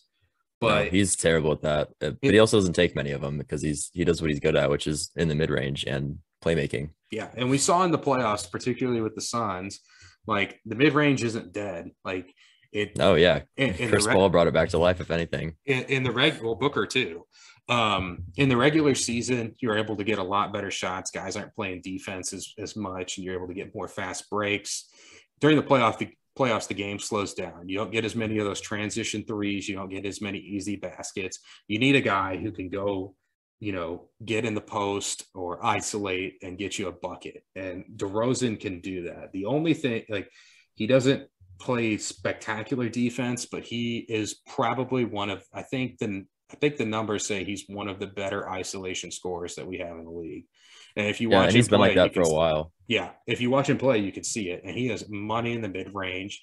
He Yeah. finishes around the basket. Like, he's just, if he played in the 90s or like the early 2000s, he would be an all-star year in, year out. I had trouble with him putting him. I probably had him 37 to 42 ish when I was building the list. It was hard to kind of rank him with these other guys. I don't know how many Spurs games you watched last year, but many, maybe not one. I watched a couple. He actually, his playmaking has really improved. Yeah. He's not bad on the playmaking side. He averaged 7 assists a game last year. So that caught me by surprise too. And that's on the Spurs. I mean, they didn't have a lot of options offensively, and they weren't a very good team. He's going to have, especially since Murray was out for most of the season, or maybe all of it. Someone had to do it. Yeah. So I think in Chicago, where he's going to have shooters to pass to, and he's just going to be on a better team. I think I think he'll continue that playmaking streak. He probably won't average more than 7, but I mean, I don't think with Lonzo being the point guard, I wouldn't think he's getting to 7 assists again, but he's definitely in a good position. But you can definitely see that the playmaking is there. So I think it's sorely needed on that Bulls team. With exception to Lonzo, I don't really think of Levine as a playmaker. Patrick Williams is still young, and Kobe White. I like both those guys a lot. I don't think Kobe White shot too well in his first 2 years, but he's a guy who I think could be, as good as De'Aaron Fox someday. I see him kind of the same. Yeah. Yeah. I think he's really good, DeRozan. I think he's become very underrated. I wanted him for the Heat, but I think fit was going to be an issue just with Jimmy being kind of not much of a three-point shooter. Bam, who I think can become a three-point shooter, but we haven't seen it yet. Having 2 non-shooters out there is pretty much the limit that you can have in today's game. Yeah. And he would have been a third, and you could have staggered their minutes, but then what are we really doing? Let's see here. Anything else kind of standing out? This is where ESPN had Sabonis. I guess Nikola Vucevic would be the next guy to kind of talk about. You have him at 43. I have him at 40, and he's the last guy for me before the next tier of players. Go ahead. I mean, I think he's like DeRozan in a great position in Chicago. I really liked him in Orlando. He was definitely the best player on that team, and he made a difference in the team. He's a guy you don't really hear about. I don't know if that has anything to do with you played for Orlando. Probably had everything to do with that. Yeah. But he's a very skilled player too. Yeah, he's very skilled, shoots threes. He's doesn't play much defense. Yeah. Rebounds the ball pretty well, not probably as well as you'd like from a center, but good enough. And offensively, he's really great. He's been a multiple-time All-Star, and a couple of those Magic teams ended up making the playoffs when honestly they probably shouldn't have. Those teams were brutal. Yeah, so I think he's good. I like him. I really wanted him to get traded to the Celtics at the deadline last year. Because that's all they need is a good center. And obviously he went to Chicago instead. Yeah, and they didn't really give up too much to get him, I didn't think. No. I thought it was a pretty fair package. Now, it ended up being more just because Chicago kind of fell apart during the end of last year, because one of the draft picks they gave up for to get him was this past draft, and since they fell apart, it ended up being a higher pick than we would have initially thought. But yeah, I mean, he's a good player. I think he's a third option on a contending team. I think you're probably not that good. I think we're kind of in the portion of the list where these guys are, if they're third options, you're stoked. If they're second options, you're probably not very good. Yeah, I'd agree with that. I mean, even I would say he was probably their first or second option in Orlando, and they did make it as an 8 seed 1 or 2 years. But I mean, I wouldn't have Vucevic any higher than a third option either on a great team. Yeah, it was the East. And I don't think the Bulls are going to be that good. They'll be in the playoffs probably, but I wouldn't put them as a contending team. No, no, not a contending team, but I think it would be a disappointing year for them if they were playing in a play-in game. Yeah, I agree with that. So they should be better this year. Yeah, and so just to kind of recap, for the tiering, I had 34th, starting with CJ McCollum through Vucevic at 40, and we have kind of another drop-off, and this is the final drop-off for this top 50, at least for these, for what we were talking about. There's kind of a big gap between Vucevic and this next group, I think. So I have a couple guys in the most recent tier that you have in this last tier here, and MPJ and LaMelo Ball. Let's go ahead and talk about. I guess we'll start with MPJ, and then we can move on to LaMelo. I think he's such a talented player on offense. He showed some sort of defense last year, but he's another guy like Ingram who I think can be an elite 3-level scorer like Durant. And he's definitely shown it in spurts, but working behind Jamal Murray and Jokic, you're not going to be able to do it every night. I think he's more likely to be in the top 25 when we do this next year than he is especially with Murray being out. Than he is to be out of the top 50. He could take a huge step forward. I have him at 43, mainly just because the guys I have above him, I either feel more strongly about their potential and their situation, or in most cases, I've seen them perform in the playoffs and key moments. I would like to hear about Tobias Harris over MPJ. Okay. Tobias Harris, I guess we can skip to him. So I have Harris at 42 and MPJ at 43. Harris is good for them. He ran a lot of pick and roll. He's their second option, and they were the 1 seed. So I think his situation is pretty perfect for him. His situation is ideal, which helps him.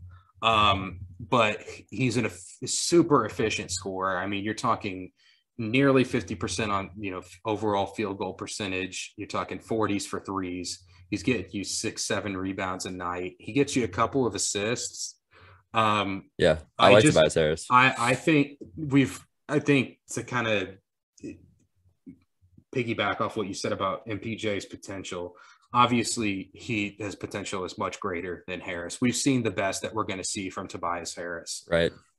This is just kind of for next year for me, not like projecting forward the next 5 years. Obviously, when we do this next year, I fully expect MPJ to be above Harris. I think they're very similar, though, in terms of like what they can produce for next season. I think you're looking at 20-ish points a game. I think you're hoping for 6-7 rebounds on efficient shooting. And with Murray out, I mean, I think MPJ is definitely a 20-point guy, because he'll be their next go-to after Jokic, I guess. I would have to assume. I mean, they don't really have a lot else. I mean, Will Barton is a good scoring option, but not as your second option. He has to be the second option for them. And if they want to kind of keep pace in the West, he's going to have to be very good for them. And he could be. I just haven't seen it yet. I watched him get absolutely torched in the playoffs on defense, and I just couldn't. That was like my most recent memory of him. And that's the thing for him is his defense. Yeah. So you have, I guess we can talk about LaMelo now. You have him at 39. I think that was the highest of anybody. I'll stand by that one. I think he can be one of the best point guards in the league in almost no time. I also don't hate Charlotte's lineup. I think I don't either. He has a really good opportunity there to produce with them, and he's surrounded by good players too. And I think he's definitely one of the best passers in the league. It's a little bit of a projection to have him in the top 40, but I think he's going to definitely have a great year. We'll definitely have him at least in the top 40 next year. Yeah, I think so. I have him at 48. He barely cracked the top 50 for me. Yeah, I'm surprised by that. I like him. I think he's a fun player to watch. Defensively, I think, in a playoff series, I think he would get, kind of taken advantage of. His numbers weren't quite where I would like them for like a top 40 guy in the league. But I think, he has all the potential in the world to be one of the best point guards in the league. There were a lot of people who thought he was a bust coming in. I never thought that, but I did not think he would be as good as he has been this early. Yeah, I definitely didn't think, just as a rookie, he would be that good. No. One thing I will say, his shooting is further along than I thought it would be, and that's why he's in the top 50 for me. But looking at the point guards I have ahead of him, I couldn't put any of those point guards below LaMelo Ball at this stage.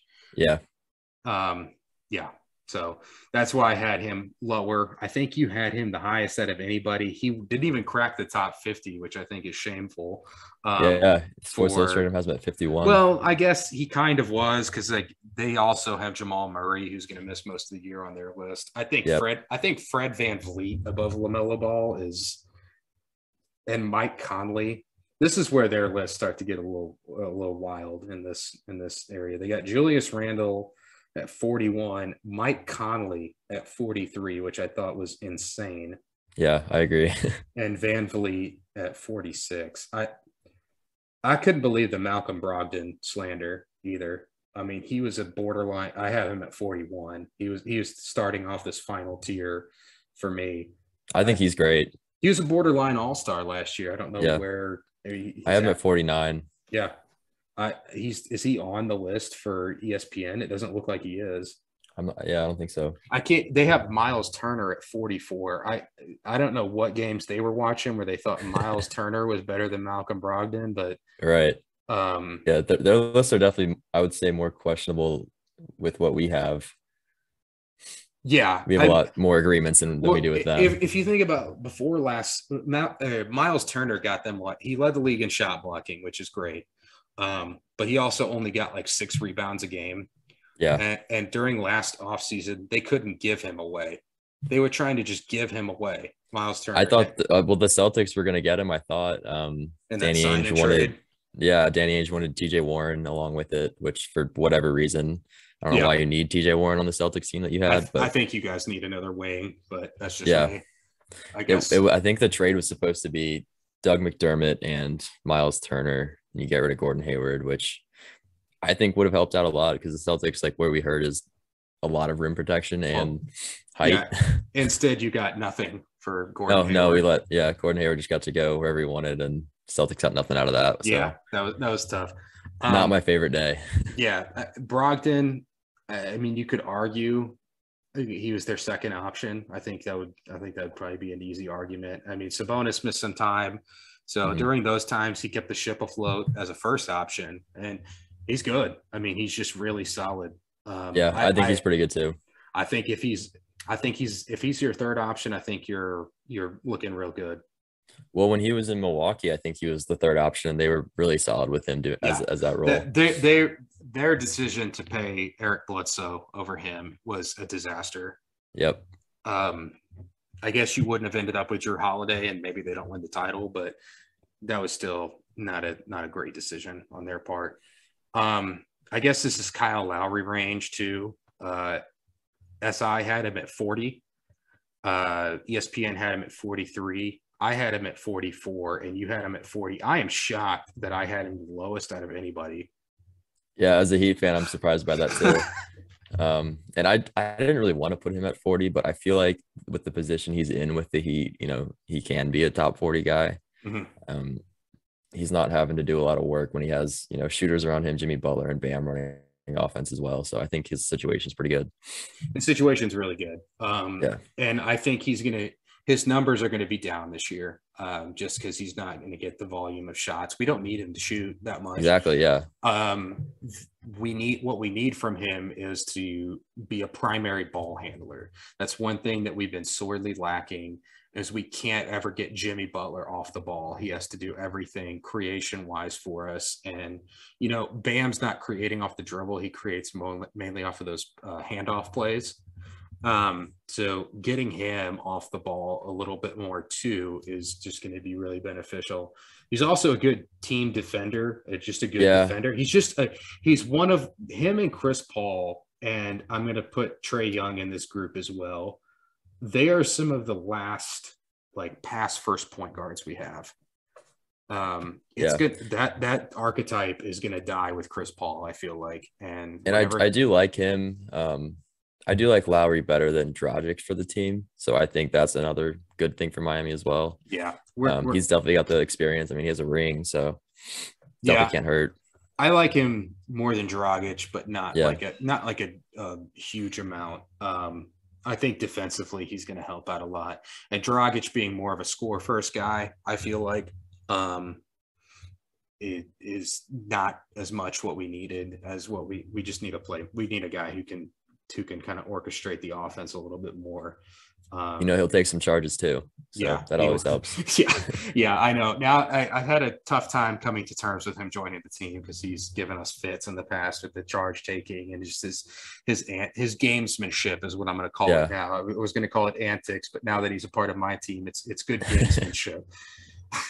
No, he's definitely one of the most annoying players to watch if he's not on your team. Every time they play the Celtics in the playoffs, I mean, I couldn't stand him for his antics or gamesmanship. Yeah, whichever you prefer to call it. Okay, so ESPN, we've already kind of stopped talking about as much. They also had Mike Conley in the top 50. Did I miss something with Mike Conley? I like Mike Conley. Like for a while there, he was wearing the belt as the most underrated player in the league. But he's older now. I mean, yeah, I think top 50 maybe 2 years ago, but I couldn't put him in it this year. No. I mean, and he's been kind of inconsistent for them. He got it back together last year, but the bubble year he's not very good for them. So he's kind of a prove it guy to me. He's older point guard. It's a tough fit with him and Donovan just because of the size. Right. But you do have Gobert to kind of like make up for a lot of that defensively. I don't know. We'll see. I as a top 50 guy in the league, you're talking about a good third option, at this stage, or even in some cases, a second option. Like, are you pumped if Mike Conley is your second option? Like, no, I don't think you're getting anywhere with that. You're a bad team. And that's kind of what he has to be for them because Gobert just isn't anything offensively. Even as a third option, I'm not that thrilled with Mike Conley. I don't know. Maybe if you take Donovan out of that lineup, it doesn't look great on paper. No, it doesn't. They just shoot a lot of threes, and they play Jordan Clarkson. I could see an argument for Jordan Clarkson above Mike Conley. I would hear that. Yeah, I like Jordan Clarkson. I liked him since Mizzou. So yeah, I know. It's a shame Mizzou can't ever do anything. But we have really good players in the NBA, but it never amounts to anything for us. Yeah, no, they don't show it till after Mizzou, I guess. Yeah, exactly. No, I do have I just noticed something that might be missing from your list. You don't have Gordon Hayward. I don't have Gordon Hayward. I thought about Gordon Hayward. Honestly, I really liked his role in Charlotte. But I'm taking Edwards and the rest of the guys over him. Okay, you're gonna have to make the case for Edwards over Gordon Hayward to me. That's forward looking. I think he's super explosive, and he's in a spot where he can be a really productive player because the rest of his team is terrible. So in terms of production and numbers, I think he could have the edge. Gordon Hayward's position in Charlotte's lineup is pretty perfect for him because he doesn't have to do a lot of the stressful work, but he can also, give you 15 to 20 every night pretty consistently. He did that with Boston even after the injury, and that was I think a huge piece of Boston's season last year was losing Gordon Hayward, which I wasn't a huge fan of him before Boston, but then when he left, the Celtics were a sub 500 team the entire year. And I think a lot of that had to do with taking that fourth option away from Boston. It's not even just his scoring. He's a really great playmaker for a guy that's not a super great ball handler. He's just really smart. He knows when to cut. He knows who to throw the ball to. He's a ball mover. There's a lot of, I think Edwards is more of a ball stopper. Once you swing the ball to him, it's not It's not moving from that spot. Yeah, no, he'll take the ball to the hoop. If you want to be a winning team, I think Gordon Hayward helps you more this next year than Edwards does. I think for at least for Boston when they had him, I mean, he was Boston's fourth option, and that's pretty incredible. I think they really felt that last year. Yeah, they did, and their year to make a run for the title was the bubble year. Yeah, that was a great team. I still have nightmares of Bam's block on Tatum. Oh yeah, that changed the whole series.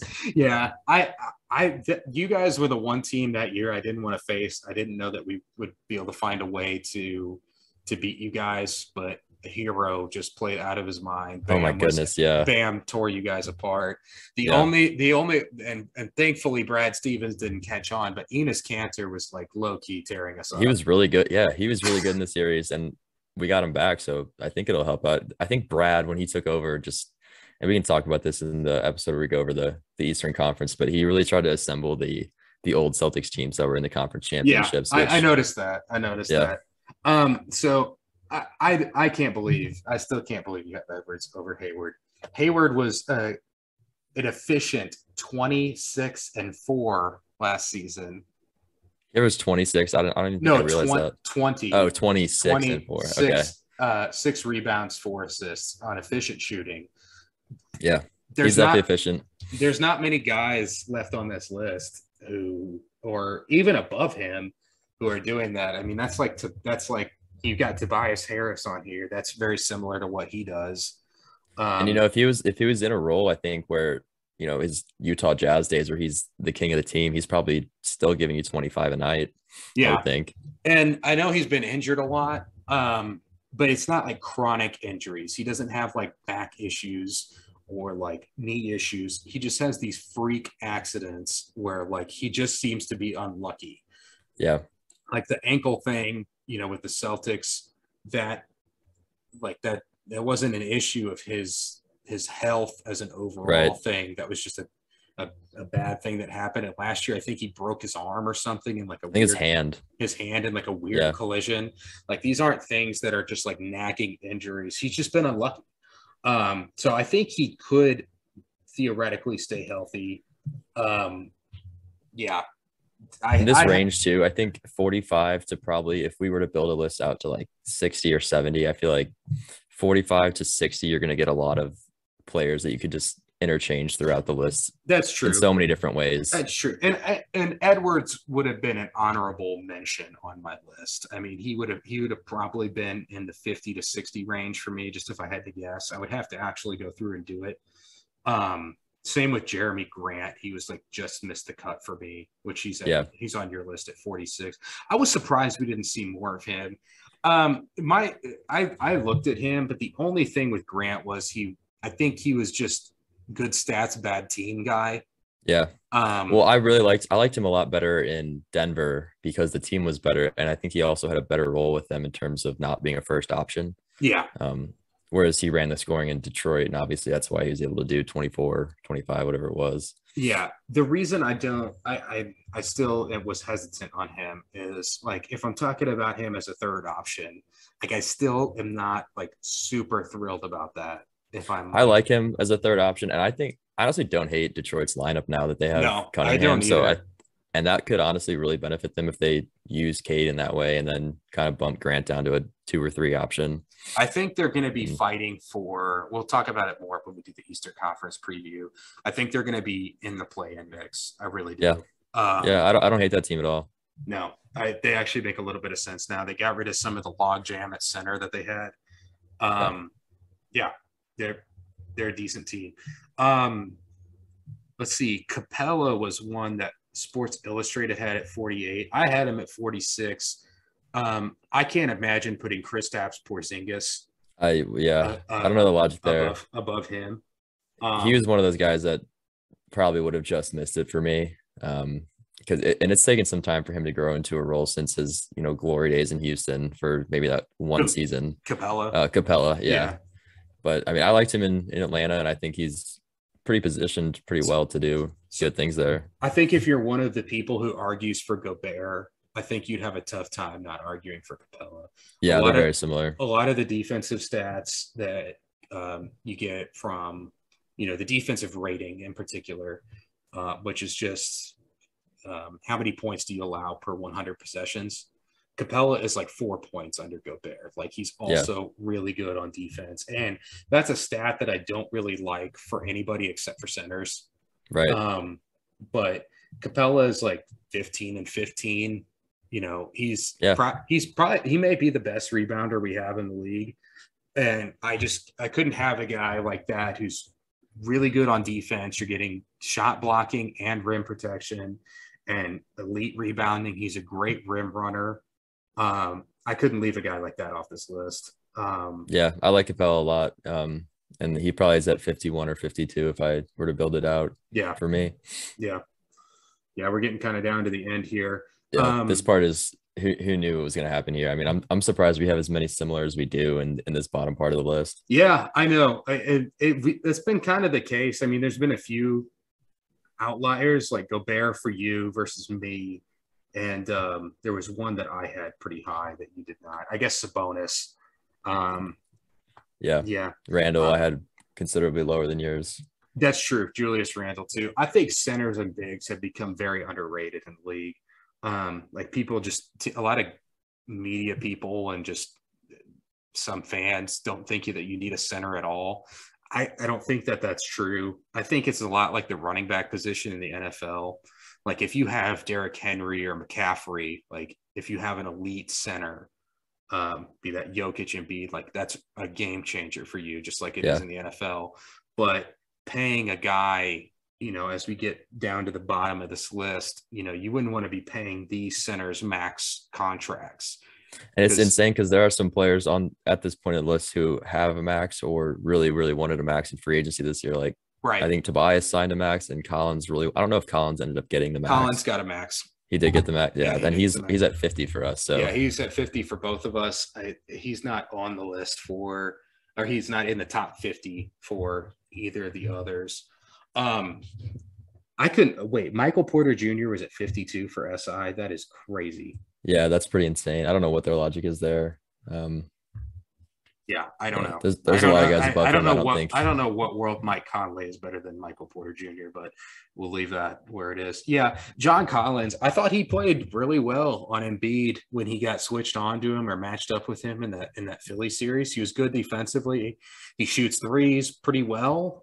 He finishes around the basket. He rebounds. He plays defense. Like he does a lot of the things you want from a sort of big guy, sort of wing player. Like he's just kind of a stretch. I think four. He's great for them. It's a stretch four. Yeah. And he was good for them. You didn't have Draymond.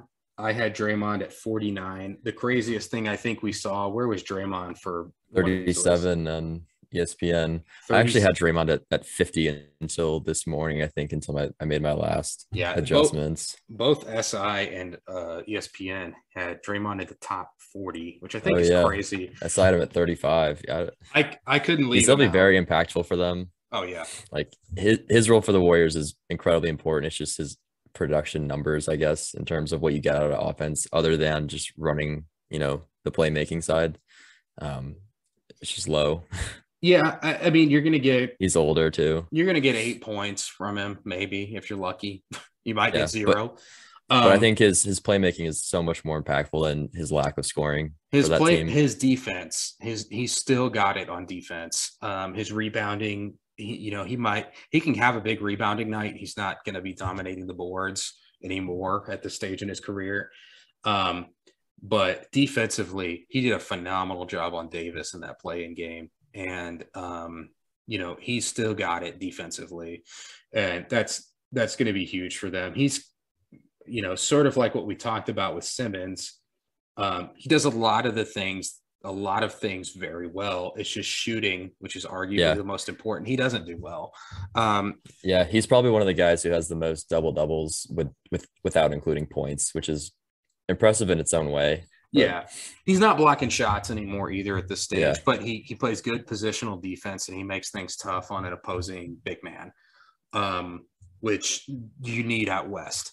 Yeah, definitely. You have to have that with Ayton floating around, Davis, Jokic. Like, there's a lot of tough big guys out in the Western Conference, and they're going to need that this year to I think he's one of the compete. smartest guys too on the court, So pretty much at any time. He's a good leader. I mean, you got to Yeah, take the good with the bad with him, with the screaming at officials and yeah, and screaming at teammates, but you're never going to question his effort, and that's a huge thing too. I guess what we can kind of end this off with is Pascal Siakam. You had him at 48. I had him at 47. 44 for SI and 38, which I thought was pretty high for him at ESPN. I mean, 2 years ago, we were at the beginning of the year, he was in the MVP conversation. Yeah, I think 2019 we'd probably have him top 30 if we did that back then. And I think it's just the team is not that great. I mean, I think he's pretty good at times. Like, he's shown that he can be a good player, but with his team, I don't think it's a great situation. I think you could talk me into top 40 with him pretty easily. I mean, anyone I think that we have in the top like 40 to 45 could probably end up in the top 40 at some point. Yeah. I think last year for the Raptors, it was just a tough year. They played in Tampa instead of Toronto, so they had basically no home games. I've heard that from some articles that I've read that Siakam has really struggled with the mental side of the pandemic, and that might be a reason for his, fall in play. He's still good. He's good defensively. He's long. He's a good athlete. He can guard, I would say, 1 through 4 pretty easily. And he could score some points. Now, he's been kind of miscast in Toronto as a number 1 option and a scoring option. And when they had Kawhi, like, we saw that it was really good. Obviously, they won the title. Right. But if he's your third option, a scoring, and I think that's a good fit. I could see the Warriors making a push for him for a trade. Yeah, I think that would be a great fit for them. Yeah, he's a good third option to have. And I think one of their main problems last year was they didn't even know who their first through third options were on the team between him, Van Vliet, and Lowry. So there wasn't like a really defined way of going about it, I think, which kind of hurt them. I think the Scotty Barnes fit is going to be tough for them this year too, with Siakam. We'll see how that works out. I was surprised by that pick. I have to imagine he's on the move. He's not as young as people think. He was he was an older player coming out of college. So he's Scotty Barnes. No, Pascal. Yeah, well, he was a G League guy too, so he spent a couple of years in the G League, I think, before he broke out. So, I mean, we've probably seen the best of what we're going to see from him. But if he gets back to the level he was at, not last season, but the season before, like you're talking about, potentially, I think he's in the 35 to 28 range, probably, if we're talking about him 2 years ago. Yeah, probably. And he could get back to that level, but it also could have been a fluke year for him, and that's why I have him at 47 versus in the 30s. Yeah, I mean, all around for the Raptors that year, they had just an incredible run. Obviously, Kawhi's run was like the Jordan runs in the playoffs, but everyone else also had just an incredible run as well. Yeah, they got a good playoff run out of Kyle Lowry, which before that we really hadn't seen from him. And Van Vliet really got out there. Yeah, they could. I never know what to make of Toronto, because I thought they were going to take a huge step back when they lost Kawhi, but they didn't. And then last year we were kind of expecting them to take a step forward, and they didn't. So and the teams weren't even that different between the playoff team and then last year's team. Yeah, no, not at all. I think a lot of it had to do with the Tampa thing. I really do. Yeah. I think it's tough when you're like, if you think about an NBA team playing 82 games, I guess they played 56. It's 82 road games, basically. 56 last year, I think, is what they played. You're talking about 56 games on the road. Like, that's tough. And you never get to go home. Like, that's right. That would be tough. I guess we can kind of talk a little bit about some honorable mentions. I guess we don't have to talk too much about them. Van Vliet, Jeremy Grant, Mikal Bridges would have been on there for me. Yeah, I would have had Draymond Green as an honorable mention, and probably Gordon Hayward as well. one guy I thought was too low on their list, Bogdanovich. He was Yeah. in the top 50 for me before I changed my list. I think I like him a lot. I felt weird about having 4 Atlanta Hawks in in my top 50, which is ultimately it why he doesn't got sound left right. off. It didn't sound right to me. Granted, Collins and Clint Capella are in the at the back half of it. But yeah, he's a good scorer, pretty decent playmaker, like good player for them. I think Atlanta will be kind of vying for Eastern Conference championship territory this year. I think they're in the mix. I think they could be a top 3 seed. And if not, they're pretty close, I'd say. I wouldn't want to play them in the playoffs. I'll just say that. Yeah. Yeah, but that's about it. I mean, that's about all I got. We both had Collins at 50. Yeah, I was surprised how similar a lot of our picks were, at least if they weren't the same number. We had a good range of players that were, around the same. You did have Marcus Smart at 44, which I'm interested to hear the case for. I think he's just the heart and soul of the Celtics and so important to the team. I think when they started going below 500 and getting towards that level last year, it's when he missed about a month of the season, and you really miss his defense when he's not there. So there may be bias with having him in the top 50, but I think he's really important to the team. I think he's important, but I think I'm just glad he didn't get traded. Yeah, I thought you guys were going to trade him there for a minute. Yeah. I think that contract is going to look that you gave him is going to look real ugly at the end of it. I think he's underpaid in terms of how some other players are getting paid, though, that are in his role. Like that, it was kind of a low number with what people have been getting. I agree. I didn't have him in here. I guess I would have thrown him in the honorable mention. He's probably top 60 if I'm looking at some of the guys that they have. They have Clay at 57 for Sports Illustrated. I'd love to hear about that one. Yeah, I was confused by that too. I'll finish up my smart comments, and then I still am confused by their list. I thought Smart kind of fell off a little bit defensively last year. It may have been that they were not contending as much as they had been in years past, so the effort wasn't there. But if that's the future of him going forward, like he had trouble with guards last year. He could still guard the big guys, but he had a lot of trouble with the quicker guards, and that would frighten me as a Celtics fan. It's possible that his bubble performance is probably the best that we'll see out of him. Yeah. But I mean, he was huge in those series. I know you got to see a lot of that from the other side. There were certain guys who were built for the bubble, just nothing but, the ball in the game. Yeah. With no other sounds. And he's one who barks at you and gets in your head. Yeah. And there's no one to drown it out. I like him. I was kind of hoping we would find a way to pick him up. Clay, let's talk about Sports Illustrated for a second. So they have Clay Thompson at 57, who's coming back in December. So I put DeAndre Hunter right above him. I can't imagine the case for DeAndre Hunter above Clay Thompson. And like, even if you wanted to say like, oh, well, Clay's missing until December, like I could understand that argument, but then they have Kawhi Leonard in the top 10 and Jamal Murray in the top 30. I'm like, you kind of both of these things can't be true. If you're going to punish Clay for being injured, and like, what did he forget how to shoot? Yeah, he's by no means not in the top 50.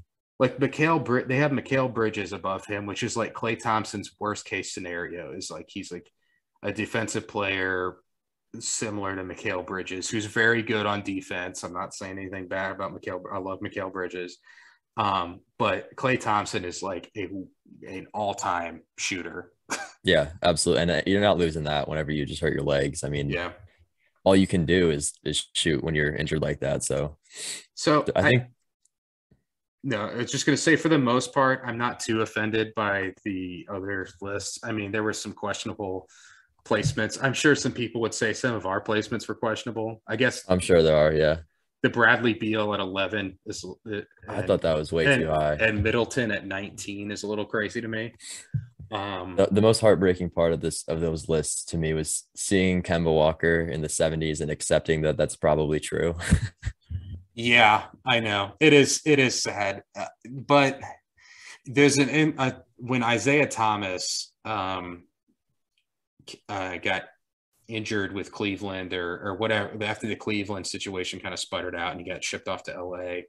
I read an interesting stat. There have been 0 point guards or 0 players under 6 feet or under who have made an all-star game past the age of 30. 0 in NBA history. And I think that's really telling for Kemba Walker. Yeah, he was not the same after that knee injury. No. And I don't think he's the point guard that the Celtics need. We'll talk a little bit more about that in the Eastern Conference preview. I have some interesting thoughts on the Celtics. Yeah. The thing with Kemba last year was his first 5-on-5 play for that season was the season. He didn't get to play 5-on-5 before the season started, which is why he looked so terrible at the beginning. I think that's why that's why the Mavericks got off to a slow start. Everybody was counting on the season starting in like January. And then all of a sudden they were like 2 weeks before the season or like 2 months before the season. They're like, nope, we're starting in December. And nobody had ramped up their conditioning. Like it's particularly with like teams that made deep runs into the playoffs, in the bubble. Denver struggled with injuries. Right. The Lakers, LA. Struggled. The Celtics struggled. The Heat struggled. The Final Four all struggled with either injuries or record-wise or both.